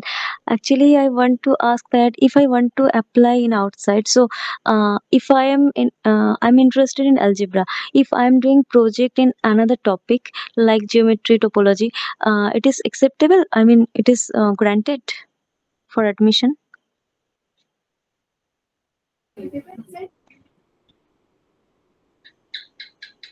Yeah, like again, I'm saying that if the topic is completely different, so somehow you have to convince them that you are really interested in the topic, right? So for that, whether they will ask you for prepare some presentation on some particular topic by giving their topics in which they are working, or like you can convince them by your idea for their group, like you have some new idea for their group, like you can do this thing, and you can convince them. Mainly your focus is to just satisfying the interview panel that you are really interested in that subject. Okay, okay. And till now, I'm just running, I mean, continuing my PhD. 1 year coursework is completed. It is helpful anyway. Everything you are doing will be helpful only, but yeah. So you can add like you are, this is plus point only. You are doing something and you tried something, but you are not interested in that and you want to try new things. So it would be kind of helpful, you can say. I mean, I want to ask that it is improve the quality of my CV or no, just ask this. I think like some of the universities in Europe, like they don't accept any applications if they are already into a PhD course somewhere. So like it's not good to like mention this in your SOP or CV or anywhere. Okay. Yeah.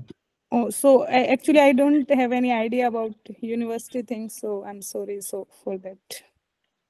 Okay, I can see the all information from Google or their website, right? Yes, yes, exactly. Okay, okay. Thank you. Huh? Yes. Hello. Yeah, it's Please yeah. repeat. So please repeat, Shubham sir.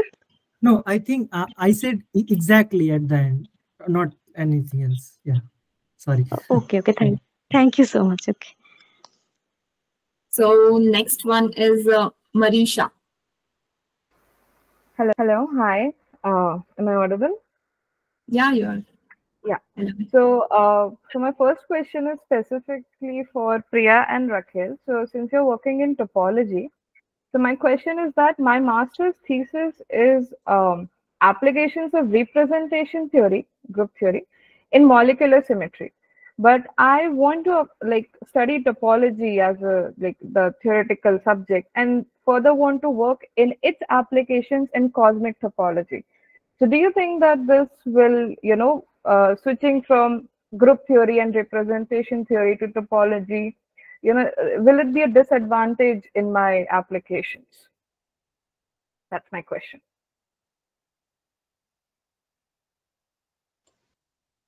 I don't think it would be a disadvantage. Every university in the US is very much open to you changing your mind after you come here. So they don't expect you to have a fixed line of work. So they don't expect you to just say topology and work in topology, or say algebra and work in topology. They don't expect that. What they do expect is that you are you have performed good in whatever you have done. So I don't think it matters much. You can very well change. By the end of this month, I will be just like able to send a publication. Obviously, it takes time to get published and everything. So it will be in some algebra journal. So that won't be like a drawback, right? It will be considered a good thing, I hope. It will be extremely positive. It won't be a drawback. Yes. Okay. My second thing is, so right now till masters, we have done a basic topology course which is provided in. I'm from NIT Raipur, so the up to like a basic points at topology and a bit of general topology. So, but when I look at the profiles, so they have very advanced fields. So what do I do to bridge that gap? Like, is it expected of me to know everything like from knot theory or something from differential geometry or things like that? So I feel like there's a certain gap in between. So what do I do about it?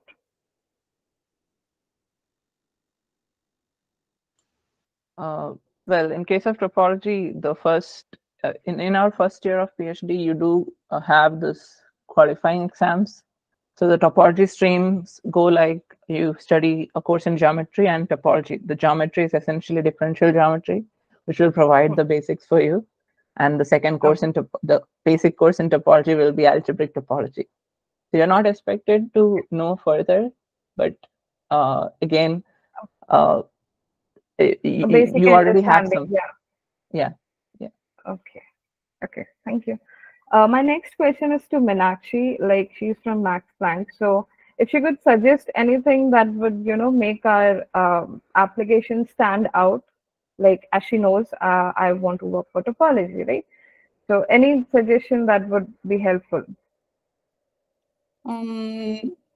Marisha, what kind of suggestion are you asking? Like, I didn't get like I do understand that we have to make a different SOP, like something different from the crowd. And as I said, my thesis work is in representation theory, but I'm applying for topology. And as you said before, that our aim is to convince them that we are very interested in the subject. But so like, what do I do for that? Like right now, I'm just reading different books and blogs on topology and the research. That won't be enough, right? I will suggest in which university or under which professor you are applying. Just see the area in which he or she is working, and then if you are getting interview call from somewhere, just try to convince them that you are highly interested in that research area in which they are working, and you have new idea for that research area. Like you can propose some ideas, like new ideas that you can work in that field, which can be like really helpful for you. Okay, thank you. Can I add one point? Yeah, sure.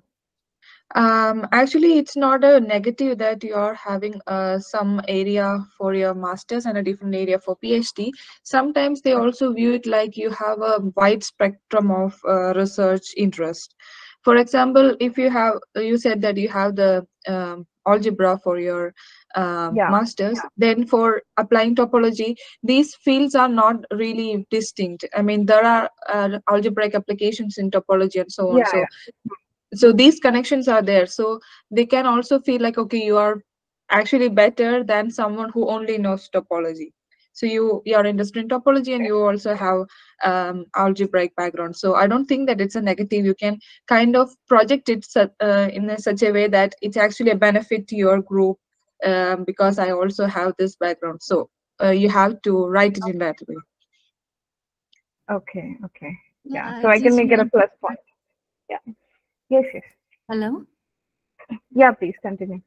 Yeah, so I just add one thing. Okay, since you said you're interested in topology, I'm not working in topology, but Copenhagen is, I would say, it's one of the best schools for topology. So you can just go to the department website and see what people are doing.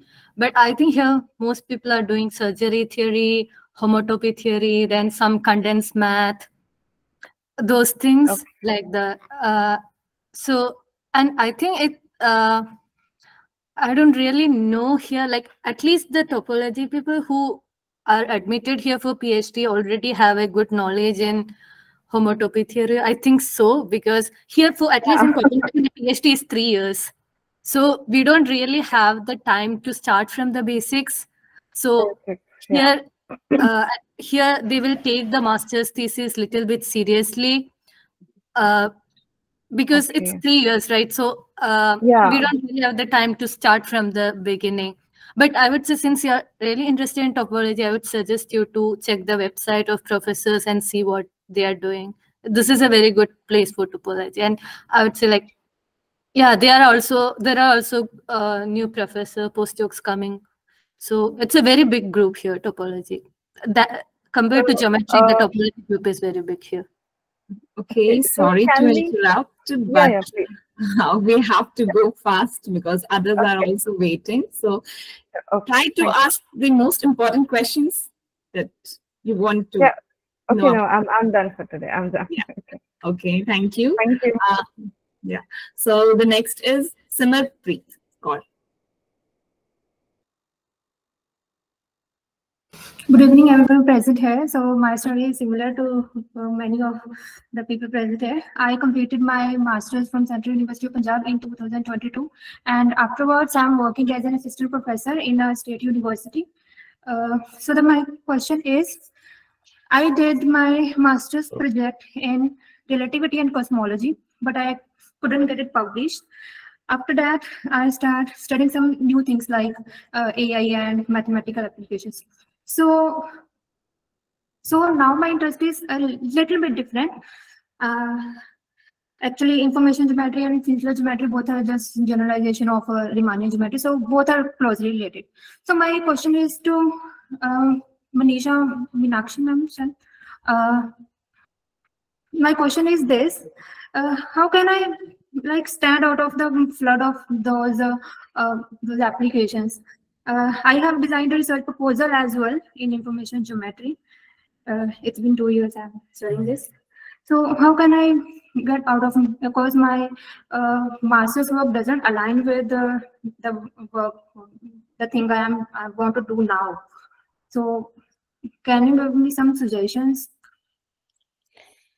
Yeah, again, like the same thing in which you are like, did you apply for some university or something with this new subject, or you are just planning to apply? I didn't get actually. Max Planck is my dream institute, undoubtedly, but I am not confined to some specific topic. I am open. I can put my efforts, and I'm ready to put my efforts and study something new if they offer me. Yeah, just again, just in which like new subject you are just want to apply, just come up with the idea in which you can convince them that you are just perfect for their group. Like you can do the things in better way in which the group is working. So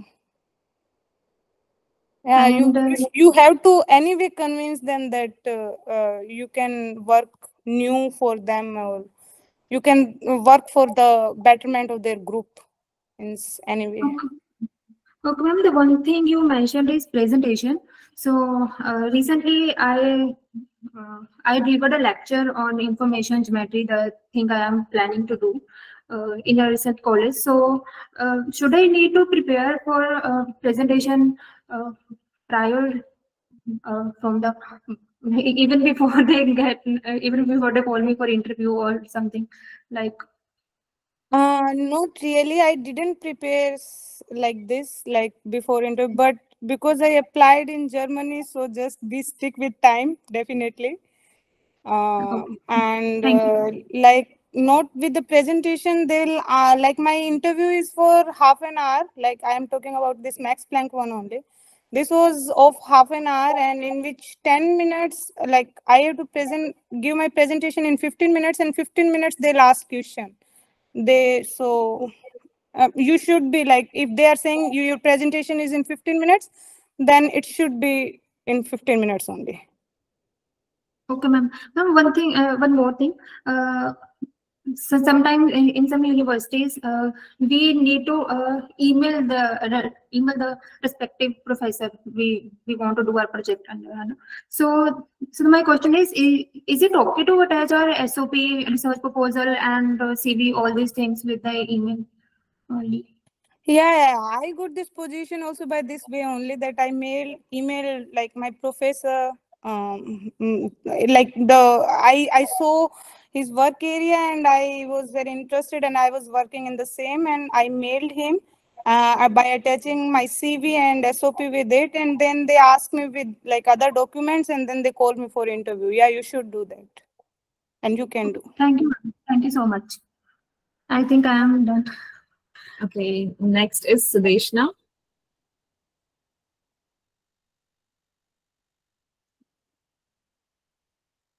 Are you there? Okay, so Neeraj. Yes, hello. Am I audible? Yeah.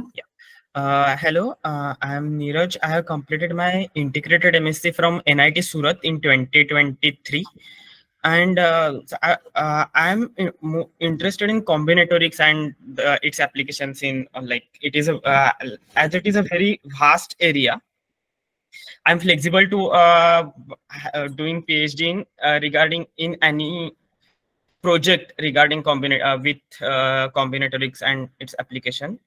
I have done I have done one SRFP and one master's thesis with it, but as SVNIT didn't have any coursework with combinatorics. Hello everyone, myself Sudeshna Goswami. Currently I am pursuing masters. I'm audible. Sudeshna, just wait. Neeraj, Neeraj has started, so let him finish. Hello. Yeah, Neeraj, continue. Yeah, sorry.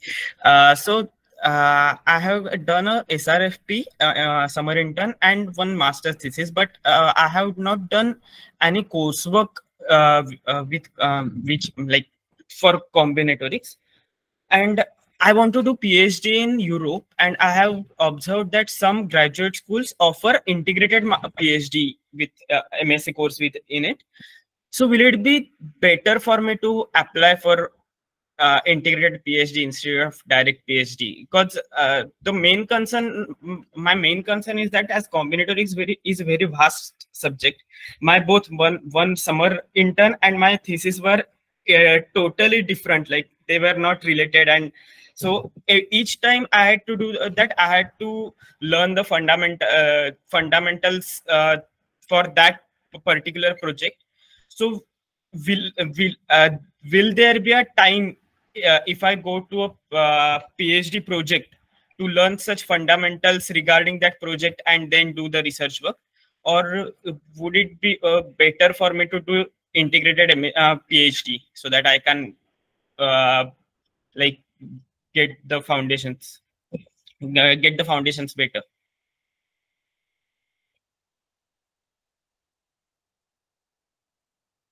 Hello.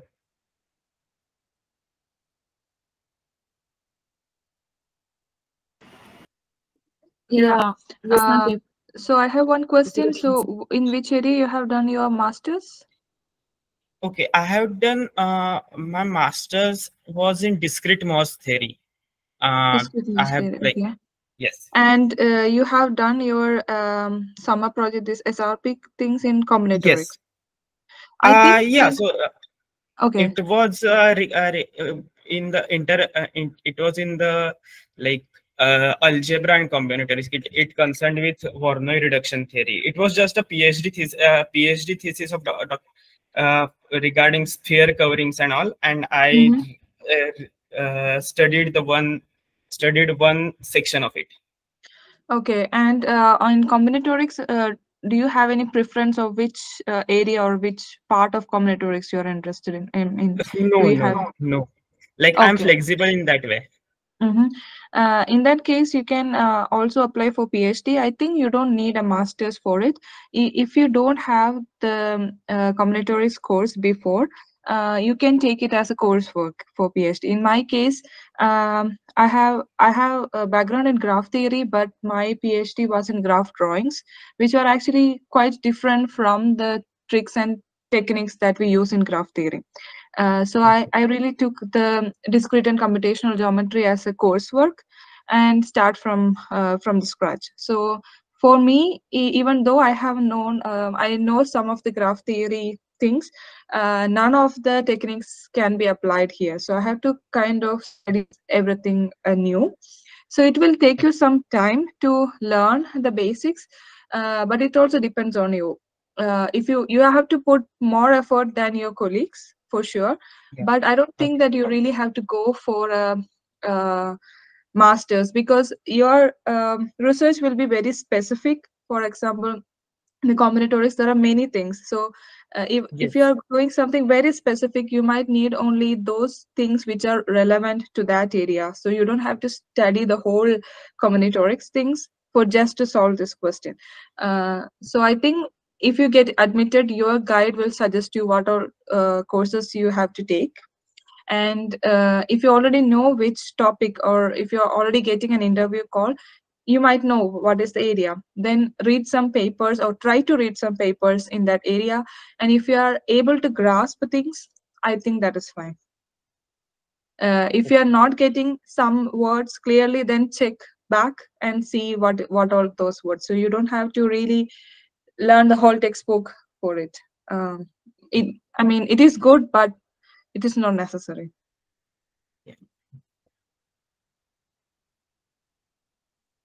One additional. Sorry, just a small question. One more thing about the integrated PhD. Does it increases the chance of your acceptance? Yes. Actually, I have one other meeting at 6, so I have to leave. Sorry.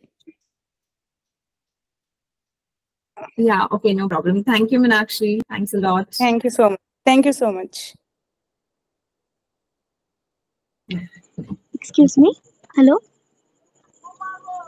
Hello. Okay, Neeraj was continuing, so let him. Neeraj, pass. Yeah. So my question was just was that. Dears, you can you can share your queries in our group. We will direct them to the resource persons. Because the time is very limited. Shikha, we can move to other things. Yes, sir. So participants, you can give your queries in our WhatsApp group. So at the end of the session, you will get to know how to join it. So let's move on to the vote of thanks. I would like to call Miss Elsa Mary Jose, St. Peter College, Kolanchery, Kerala. Thank you, Shikha.